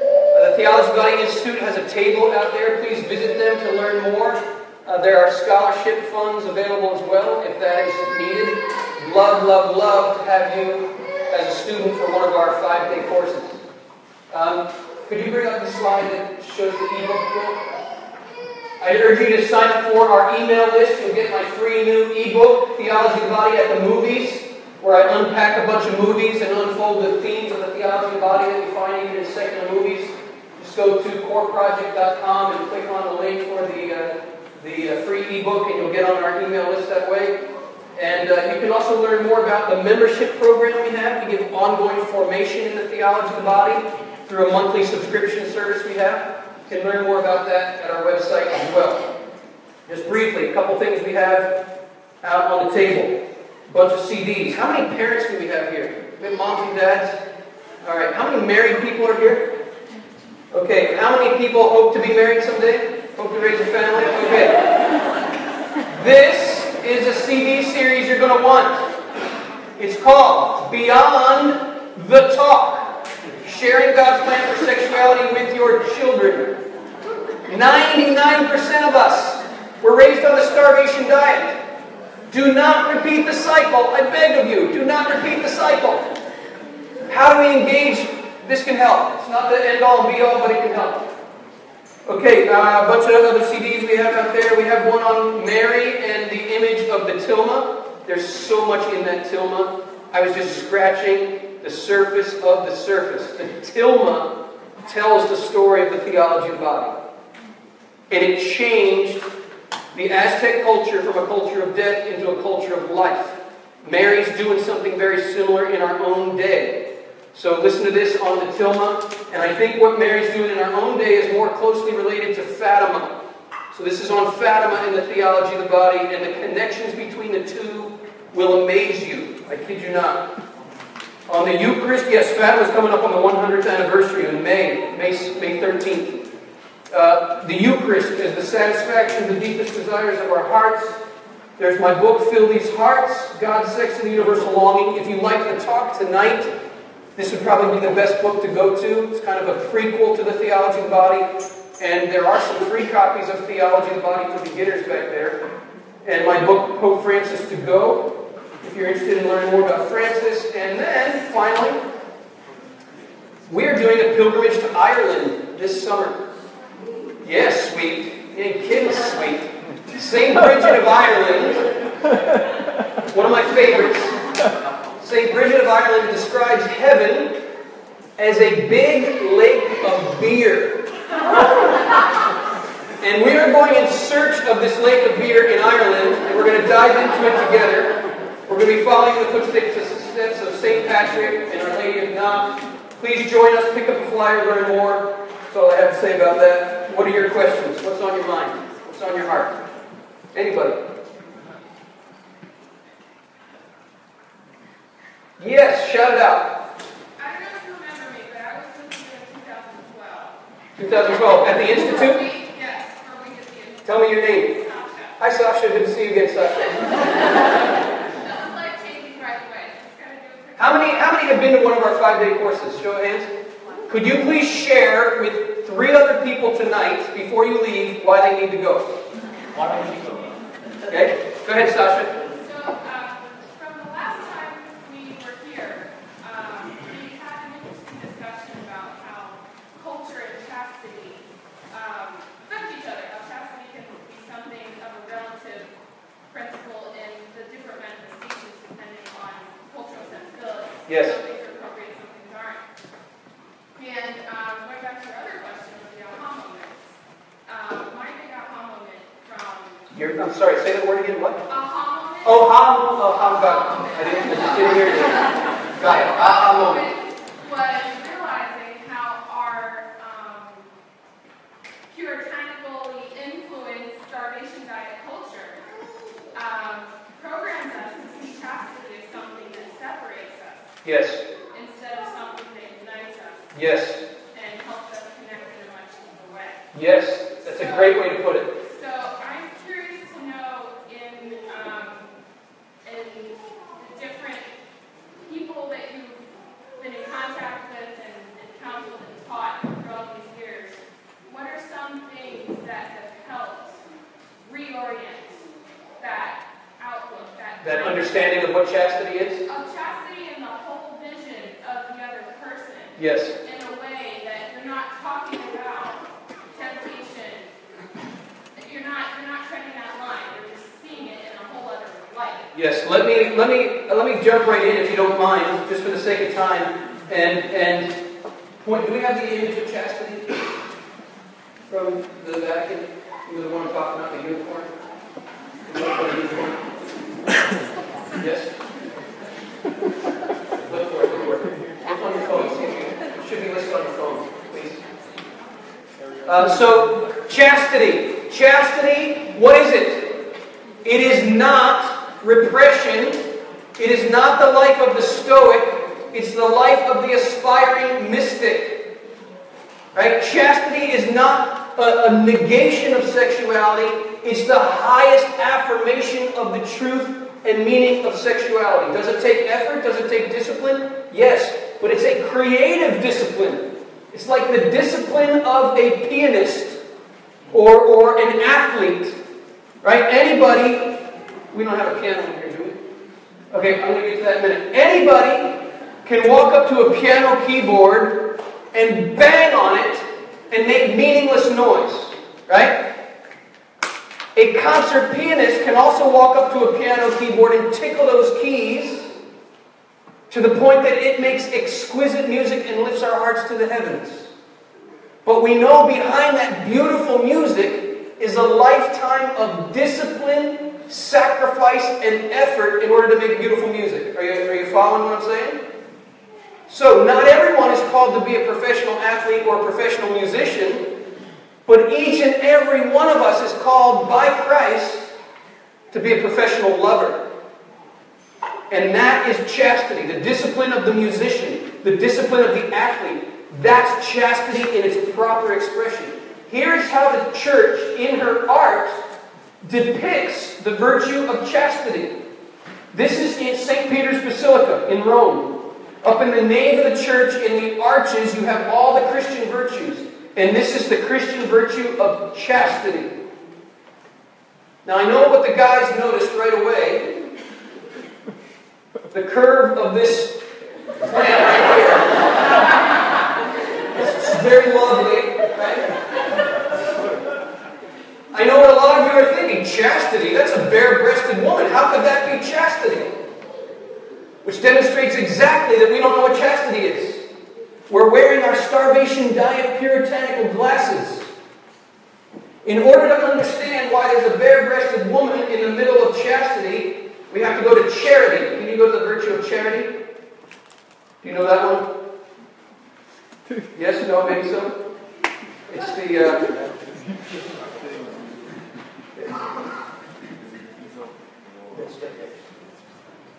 Okay, so here is charity. These are two depictions of charity in St. Peter's Basilica in Rome. It's a child at the breast and a mother expressing her milk. She's actually squeezing her breasts. The Catholic Church, the real Catholic Church, this is St. Peter's Basilica in Rome, can think of no more fitting image of what Christian love is than a woman giving her milk. Let these images, this is sacred art, my brothers and sisters. This is sacred art. This is what we yearn for when we're going to porn, which is anything but sacred art. Pornography is the diabolic mockery of this. Pornography is the diabolic mockery, right? So here's the beauty of the body, and here's pornography. That's pornography. What we're looking for is the real beauty, the real meaning, the real purpose. In our world today, we don't even know what a woman's breasts are for anymore. We don't know what breasts are for. We got it exactly backwards. Because if you go into a Target and you breastfeed your baby, you're going to get kicked out of the store. But you go through the checkout aisle, which I call cleavage aisle, and you get bombarded by semi-pornographic images. We don't know what the body's for anymore. Listen to this verse of Scripture and let it heal you, both the men and the women in here. Let it heal you. Blessed are the breasts that you nursed. Blessed are the breasts upon which you sucked. Blessed is the womb that bore him. Blessed are the breasts upon which you sucked. Blessed and holy is a woman's body. Blessed and holy is a woman's body. When we understand this is the meaning of Christian, this is a symbol of Christian love, now we can go back to chastity. What's at the center of chastity? Love. Love is dead and centered in Christian chastity. Notice what love is doing. Love is uniting the masculine and the feminine. There are two symbols in Charity's hands. Two symbols in Charity's hands. One's a masculine symbol, one's a feminine symbol. Which is which?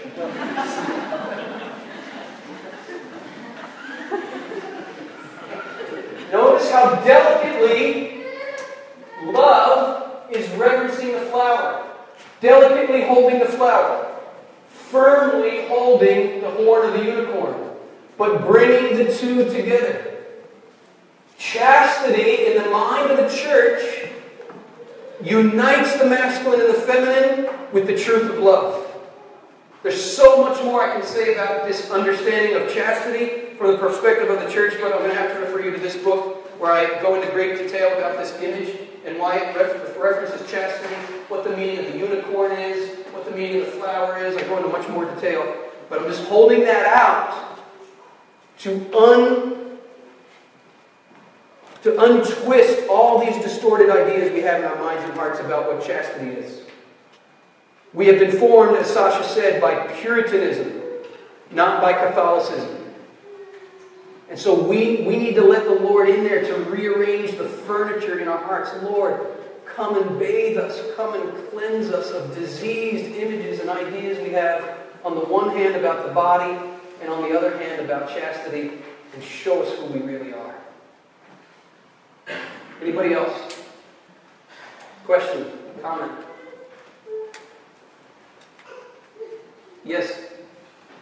I think for some of us, we hear this message and we're in awe of the beauty of chastity, but also terrified because we see our own. Yes. Speak about mercy for us. Yes, thank you. Thank you, thank you, thank you. Can I speak of mercy? Yes, I can speak of mercy because I am desperately in need of it myself. Let me speak to you first of what mercy means, and then I'll tell you a short story of mercy in my own life. Mercy, the Latin is misericordia, and it means a heart that gives itself to those in misery. I grew up thinking wrongly that my misery repulsed God. Be a good Catholic boy, be a good Catholic boy, be a good Catholic boy. Okay, I know I'm not, because there's all kinds of stuff I want to do that good Catholic boys don't do. But I want to pretend I'm good because I don't want to get in trouble, so what am I going to do? I'm going to wear a mask and pretend I'm a good Catholic boy when inside I know I'm not, and I'm doing all this other stuff on the side and hiding it all. Bring that pattern into adult life, and you have people just wearing mask after mask after mask, and they're never getting naked before God. Because we're projecting all of this stuff onto God. God is not repulsed by our misery. He's attracted to us by it. That's what Holy Week is all about. It is God descending into the very depths of human misery in order to pull us out. So we got to learn how to expose our misery to God rather than bury it and hide it. So what's original sin? I was afraid because I was naked, so I hid myself. What's the Christian life? I trusted in His mercy, so I exposed myself. I knew I was loved, so I made myself naked. Because perfect love casts out all fear. Okay, so here's a little story of mercy in my life. Number one ingredient in any successful human relationship, I am utterly convinced, is mercy. Mercy. I'm going to take you to November 1996. Wendy and I were celebrating our first wedding anniversary. We were at a party, and somebody said, "So how's the first year of marriage been?" I said, "You know, a lot of people think the first year of marriage can be pretty tough, but for me and Wendy, it's been easy." Years later, like 18 years later, my wife would tell me, "That's when I knew you were utterly clueless."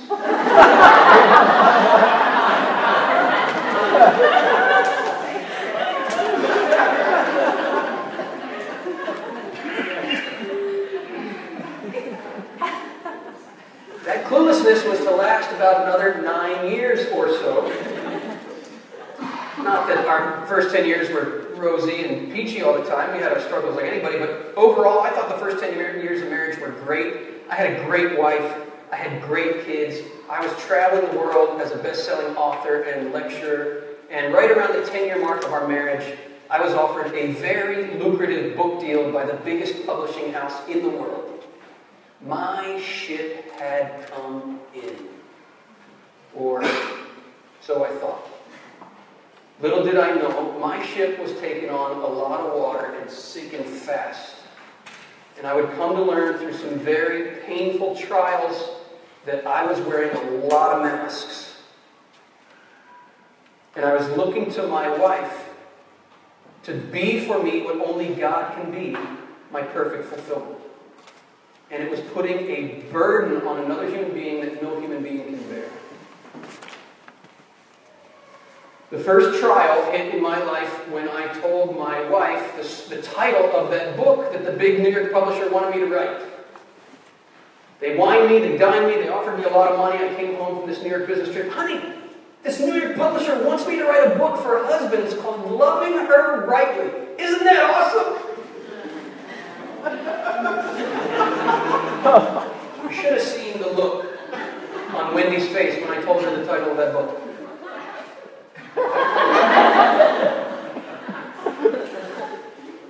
What? What's the problem? She said, you and I need to talk. And it's going to be long, and it's going to be painful. The message was loud and clear. I was in no place to be writing a book for husbands called Loving Her Rightly. I did not pursue that book deal.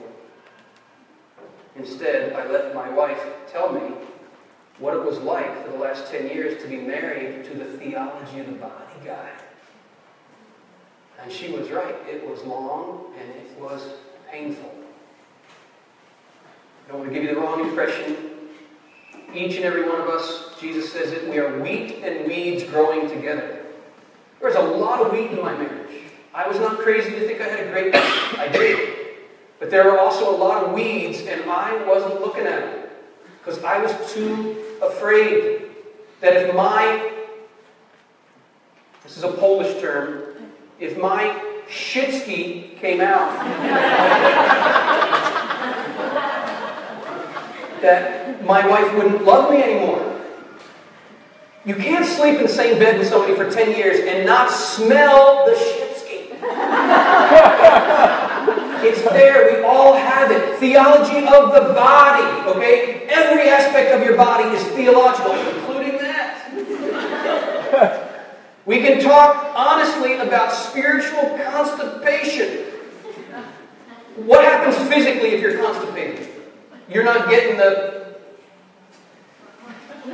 out. What happens physically? What happens to your health? It goes way into, like, it affects your whole body. You become toxified, right? Is that a word? I mean, apply it spiritually, because your body is a theology lesson. We all have spiritual sewage in our lives. All of us. Big doses of it. And if we aren't getting it out on a regular basis, you are spiritually constipated. And that affects your whole spiritual life. What's the spiritual latrine? Confession. Get all of it out. Shit it all out on the priest. Get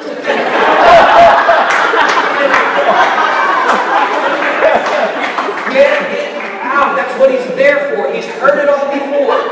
Get it out. Get it out. Get it out. All of it. Get it out. I was burying a lot of it because I was so afraid I had to have everything together. I had to have it all right because I was the theology of the body guy. Mercy loves us in all of our stench. And we all desperately need mercy. My spiritual director changed my whole life when he said this. He says, Christopher, you are a recovering perfectionist. And you think a saint is someone who's perfect. A saint is someone who knows he or she is perfectly loved in all of his or her imperfections. A saint is not someone who's perfect. A saint is someone who knows they're perfectly loved in all their imperfections. That's the journey. Is getting naked before God, not because we're perfect, because we're not. And we desperately need His mercy. We have time for one or two more. Anybody? Yes? So, me and my wife have studied theology of the body for we've seen you a couple of times, like on one night kind of thing. Yes. And for me, I'm sharing the group thing. It's amazing teaching, but I always seem to be left with the feeling of the challenge of how do I share this with others? Like, how do I, like, it's easy to talk to my brothers and sisters a little bit. It's easy to talk to my wife about it. But when I meet someone, how do I share that? Yes. I find the door really opens widely if you just say something like this. Follow all these rules, you're going to hell. I find that creates real openness. Excellent opportunity for dialogue. So give that a shot, see how it goes. Stupid jokes aside. What are the first words out of the mouth of Jesus in the Gospel of John? Anybody know? Who said that? High five. High five. Yes! Lauren Joyce just said, what are you looking for? What do you seek? What do you desire? Other translations. What are you looking for? This is where we begin. In any dialogue with another human being about the gospel, it begins just as Jesus begins. What are we looking for? I have climbed the highest mountain. I have run through the fields only to be with you. But I still haven't found what I'm looking for. What are we looking for? What are we looking for? Everybody's got a hungry heart. I've got this burning, yearning feeling inside me. Oh, deep inside me. And it hurts so bad. What is that? This is where the Catechism of the Catholic Church begins. Because this is where Christ begins. With a reflection on human desire. Because it's burning in us. Pope Benedict says what is needed in the new evangelization is what he calls a pedagogy of desire. And by that he means an education in what that ache of the human heart is and where we take it. As I once heard it said, evangelization is nothing other than one hungry person showing another hungry person where to find bread. Begin with the hunger. Begin with the ache. Begin with the longing. That's where Jesus begins. That's where the Catechism begins. That's where we should begin. We have time for one more. Yes. Yes. And you think it's raining men.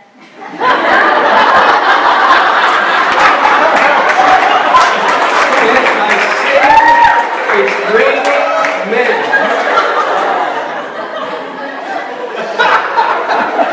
That is one of the best questions that was ever asked over 20 years of doing this work. And my answer is no. We'll take one. It deserves a high five. Great. Okay, who has another question? It's raining men. Anybody? One final? Yes? I'm already trying to say this. One thing that I feel like a lot of young people face today is that we have like our own plans and hopes, and for example, like in our small group, the first question was something like, openness to like fatherhood and motherhood. Yes. And I mean, even just like when you talk about like giving your life for other people, I mean, it scares like a lot of like myself, a lot of young people I know, because we're not used to thinking like that, Yes, yes. And so like, it just seems like a very strange fit, like all of this language and into like our culture today. And I'm just wondering if we can talk about that. Yes, it's a great, great question. I'll end with this. She's saying, all this language, this vision is beautiful, this idea of giving myself totally to others, but it's scary. Yes, it is. If you don't think it's scary, you haven't really entered into what we're talking about. It is scary. And we are trained in our culture precisely to hold things back. Precisely to wear masks rather than take them off. We are trained to wear armor rather than make ourselves vulnerable. And well, let's just go back to the beginning. Clothing itself is a protection against our failure to love. The question is this. Despite all of the difficulty and struggle of learning what it means to love, are we willing to make that risk?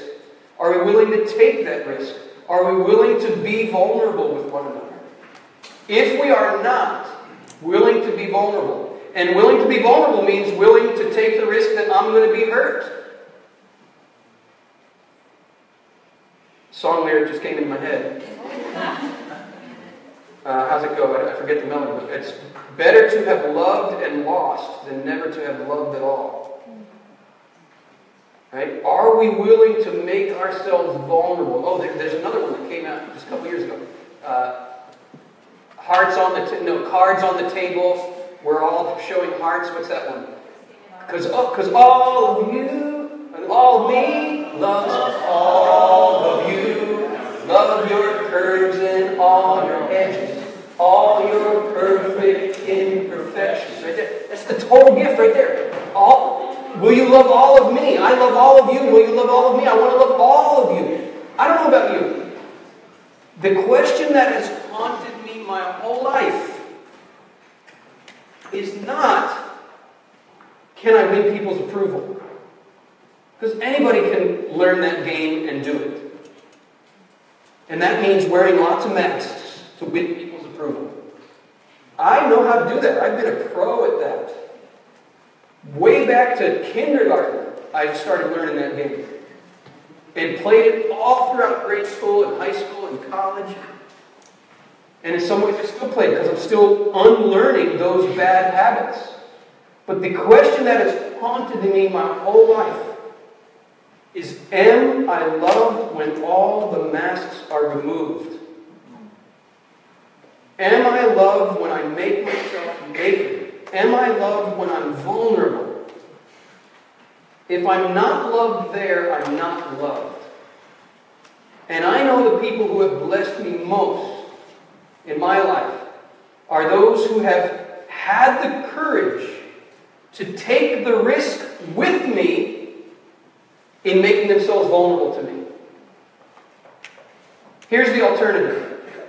Here are our choices. Press through our fear of making ourselves vulnerable, or shut yourself up in loneliness for the rest of your life.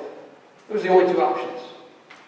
They really are the only two options. What is Jesus doing on the cross? You know, loincloths were not part of the gruesome spectacle of Roman crucifixion. Jesus is making himself utterly naked before all of humanity. And he's saying, here is my naked body given for you. He places it right in our hands. And what do? We nail it to a tree. It is the ultimate rejection of the ultimate vulnerability.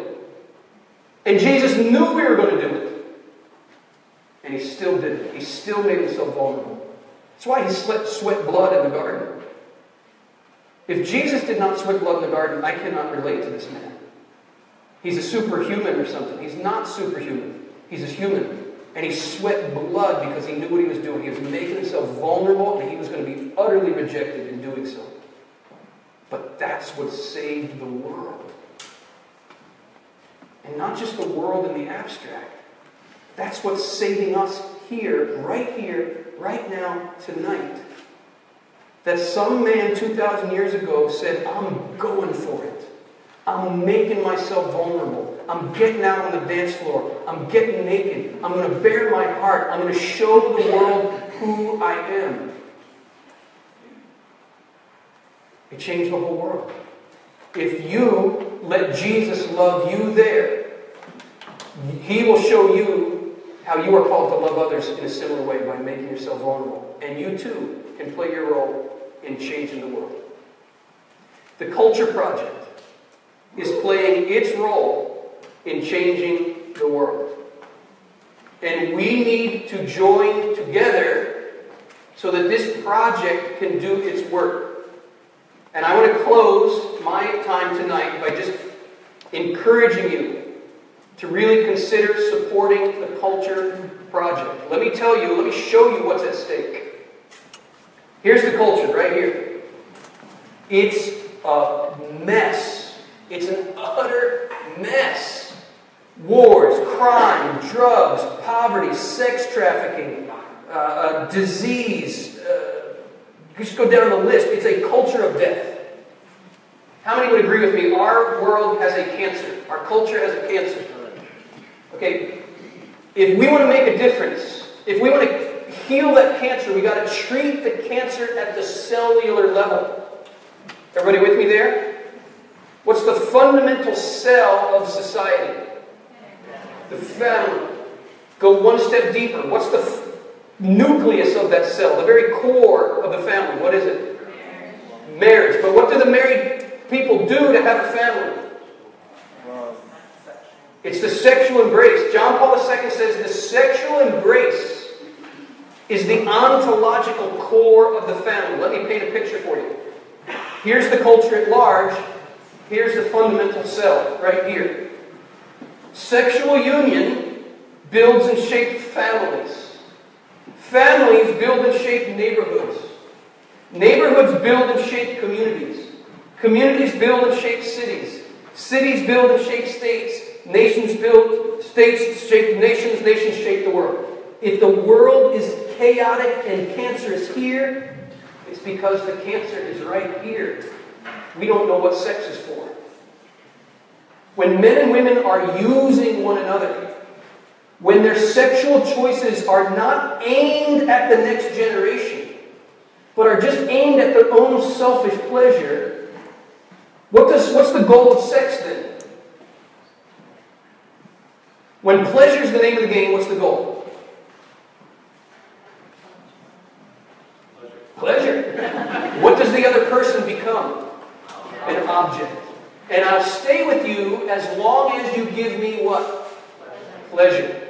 As soon as you no longer give me the pleasure I'm after, what am I going to do? See ya, bye-bye. What happens to the family? Starts to break down. What happens to the neighborhood? Starts to break down. What happens to the community, the city, the state, the nation? It all breaks down. The reason the world is breaking down is because we don't know the meaning of our sexuality. And we don't know how to love. The Culture Project exists to inject health and healing here, which has the ripple effect the whole way down to here. The Culture Project needs your help. Be generous. Be generous in offering your help to the Culture Project.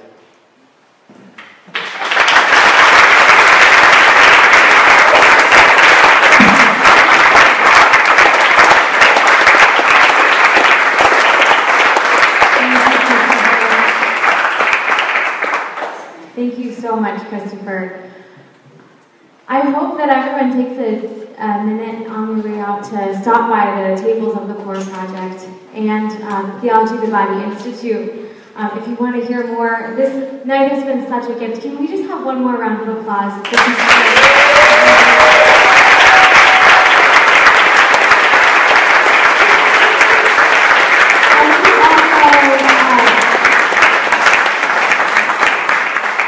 I know we've all been blessed by what Christopher has to say, and I also want to ask you to keep him in your prayers. Also, you know, you can imagine that someone who is speaking so much truth into such a dark world and a confused world, you better believe that there is spiritual attack surrounding that mission. So please, as your gratitude for tonight, if you do nothing else, say a prayer for Christopher, say a prayer for the people who are fighting this battle, say a prayer for the Culture Project.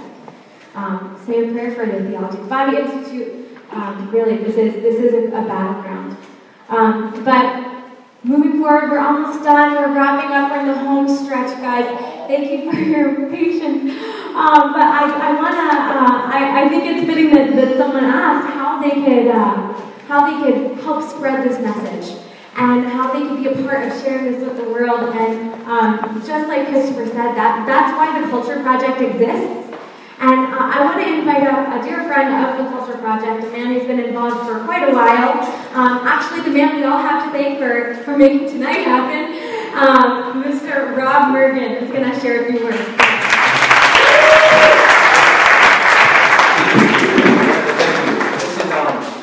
I just want to thank Christopher again for the Culture Project, for putting us all this on, and Christopher's transparency, how it makes it exciting to be a Catholic again, you know, so let's just give one more round of applause for everybody.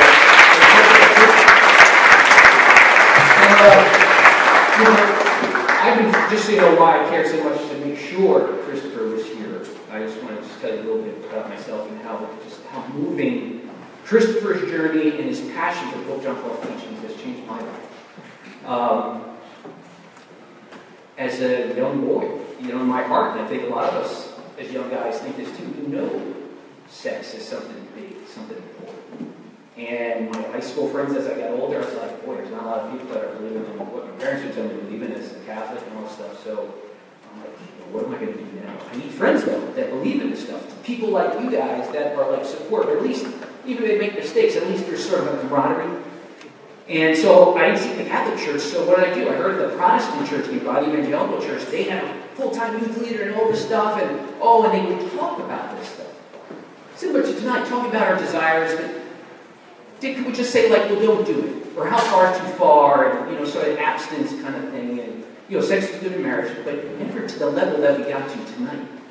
And so I got kind of wrapped up in the Protestant church for many years. It got lured away from the Catholic Church. And I want to just tell you that this is such an incredible way to evangelize to people who maybe don't understand the Catholic faith. Like, what a great topic to talk about with your coworkers when they start talking about marriage and sex. You can actually say, the Catholic Church is all for sex and marriage, and it's exciting and it's wonderful, and we're meant to have these desires.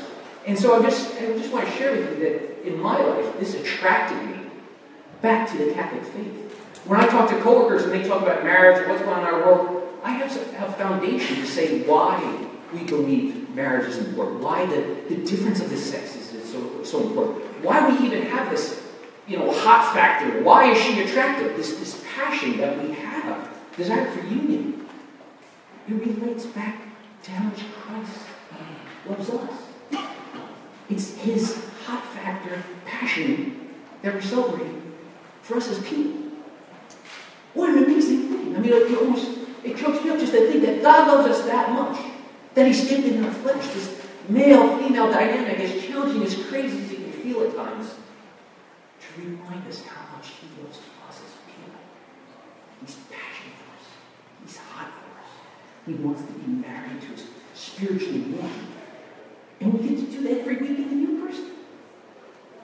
So what an amazing faith we have. And I just want to explain that the Culture Project is doing such an amazing thing here, but the greater vision is that high school kid like me, where they can tailor this kind of message in a stealthy kind of way that a kid's going to understand. Someone like me in 7th, 6th, 7th, 8th grade is going to go, you mean the Catholic Church is not against all my desires? They're actually for this stuff, and I can actually talk about it freely and talk about things. So I wanted to share a real quick story about a training I went to that the Culture Project put on to get their new speakers, their missionaries that are out in the field. They're self-supported missionaries. They go raise money so they can go talk about this stuff to high school kids in a way that the high school kid can accept. So I said, if I'm going to donate to this cause, Christina, you got to give me something to show me what you're really doing. I need some teeth in this whole thing to know what you're doing. Well, Ralph, we're going to actually have at our speakers training line. We're going to have a talk. It's the first talk one of our male speakers is doing on sexual integrity. This gentleman, Dean, is going to be up in front of a bunch of kids in Long Island. I'm like, Long Island, that's like the belly of the beast. Like, how are you going to talk to a bunch of 6th, 7th, 8th grade kids in Long Island? Rough culture. And they're all fooling around. And I show up at this school. The kids are anxious. And there's always some wise out kid, like, like making comments. And poor Dean is trying to get his talk going. He's talking about living this life of greatness. And he wants to be the best he can be. And the kid starts slowing down a little bit, but he keeps going on this thread of, I want to be great. I don't want to just be any guy. I want to be a man of greatness. And he gives the story. He goes on, and they're slowly settling down because he's talking about his personal life. He's talking about how sexual integrity made him feel great. Made him feel good. All of a sudden, this was exciting. I want to be the best man I can be. I want to love woman mightily and rightly and just be sacrificial. And he gives us an example of how, when he finally got to the courage to live this out, he's on this date, and he's saying goodbye to the girl at the door, and they had a great night, and she goes, you know what? Do you want to come in, watch a movie? And he knew in that moment, he had a choice. And all of a sudden, all the craziness of the kids, it was about half an hour, maybe 40 minutes into the talk, you could hear a pin drop in the room. And the girl's like, well, aren't you going to come in? He goes, you know what? I need to go. I need to leave. I care about you, and I care about you that much that I'm going to have to go home. I'm going to have to leave tonight. And he goes, and he's got these insecurities. Oh, is she really going to like me? What is she thinking? He's admitting all this. These kids are glued to this guy. They can't believe he's saying all this because it resonates in each one of us. Man's hearts. We know it. We're meant to love right. They're all watching. New Yorkers. And he's telling us insecurities and how bad he felt the next day. He tells you what these guys. Even the fathers are there, like, to him. And he says that the girl gave a call the next day. And she said, Ian, I have to thank you. No man has ever loved me like that before. Ever. Thank you for loving me. And those kids, from that point on, that night, it was a game changer. After the talk, these kids are coming up, the Ramboches kids are coming up saying, when I graduate from college, how can I do this? How can I be a missionary with this? How can I get involved? Where do I go? Well, and they're asking, then we had a question and answer session afterwards. They're talking about things like, so when you went to confession, because being able to share how confession was so important, talk about pornography, and all that. Well, what did the priest say? These kids were really intrigued. What was it like? Do you still get, those thoughts sometimes? And so the kids are being so transparent, and Ian's giving the real stuff, like we never escape this temptation. However, like Chris was saying, these rocket engines were meant to shoot us with the stars. And these kids started to see it. They started to believe it to the point where we had proof. We knew it worked. Like, I knew as a fellow donor, this message works. It sells. It's needed. I would have left the Catholic Church as a kid. But if I knew that the Catholic Church was this excited about this stuff. So fortunately, I heard Chris West back in 1999. And it was like, he was sitting on his dream. I got to find out more about the Catholic Church. Why the papacy? Why the Eucharist? Why confession? If they think this much about sex and marriage, it must mean something more on celibacy and contraception and all that stuff. There's got to be something more. And I kept getting my answers.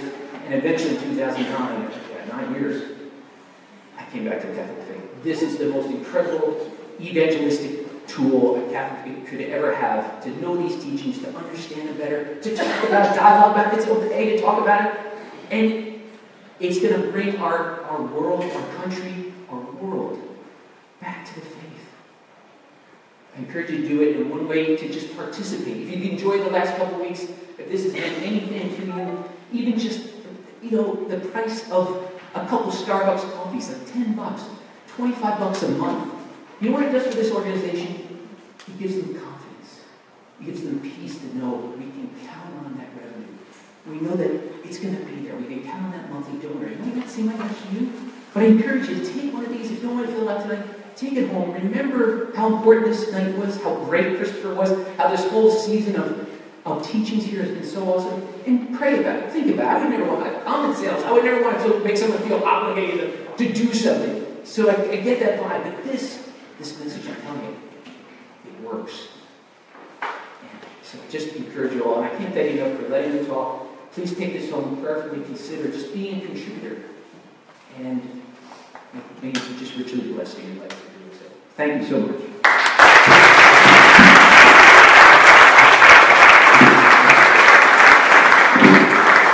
Thank you, so there are envelopes on everyone's seat. If you do want to go ahead and sign up to be a monthly donor tonight, you can do that.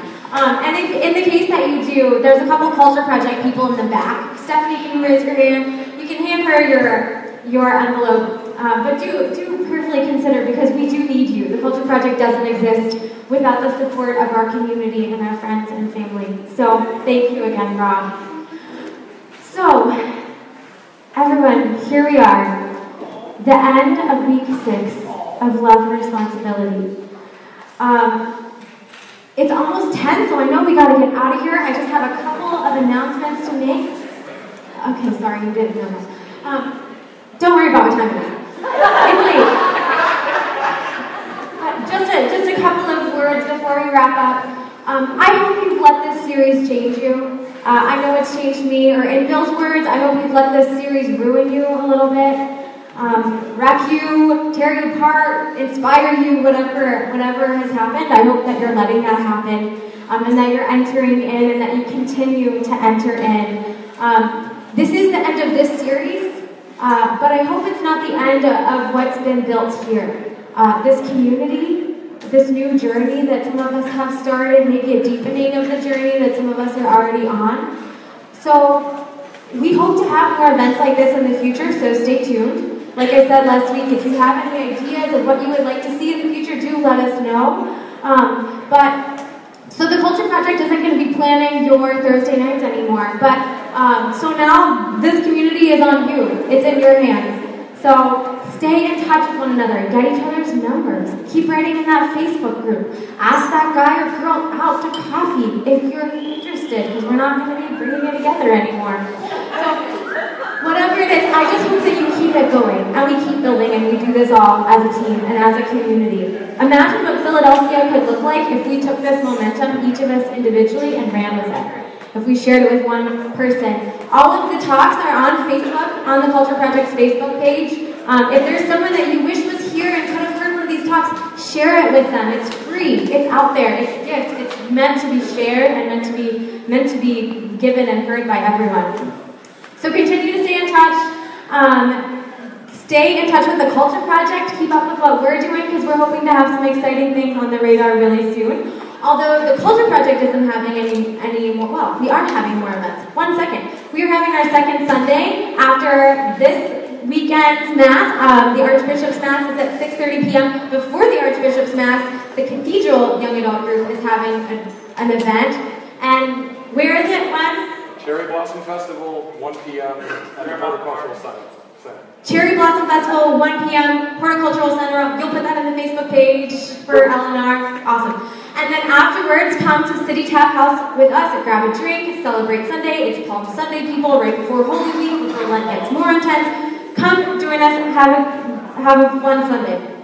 Also, CCYA, our bar sponsors for the night, are having an event on April 27th, a dinner with the Archbishop. Can we have the CCYA people raise your hands? Give us a raise. Talk to those people.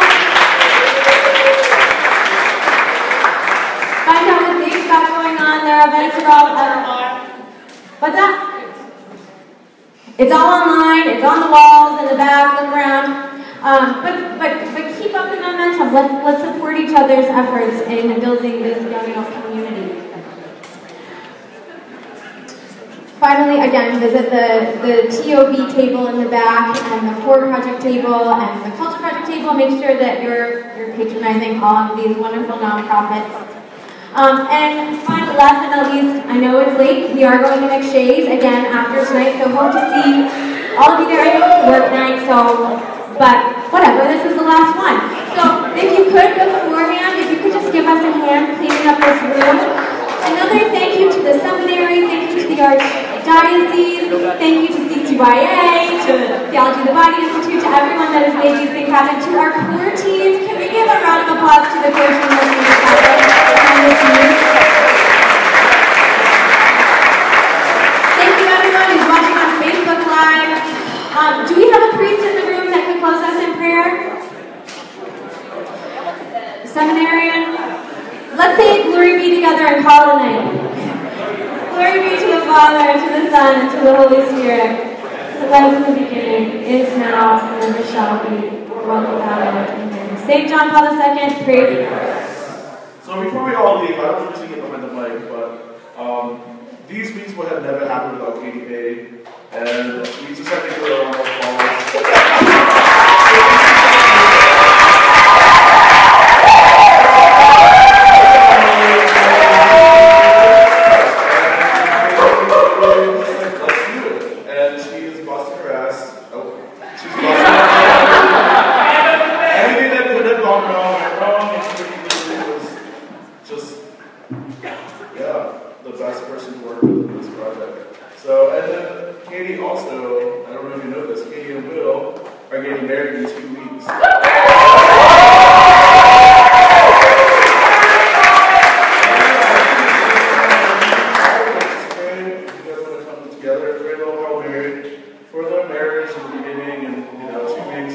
Planning a wedding and planning 6 weeks of all.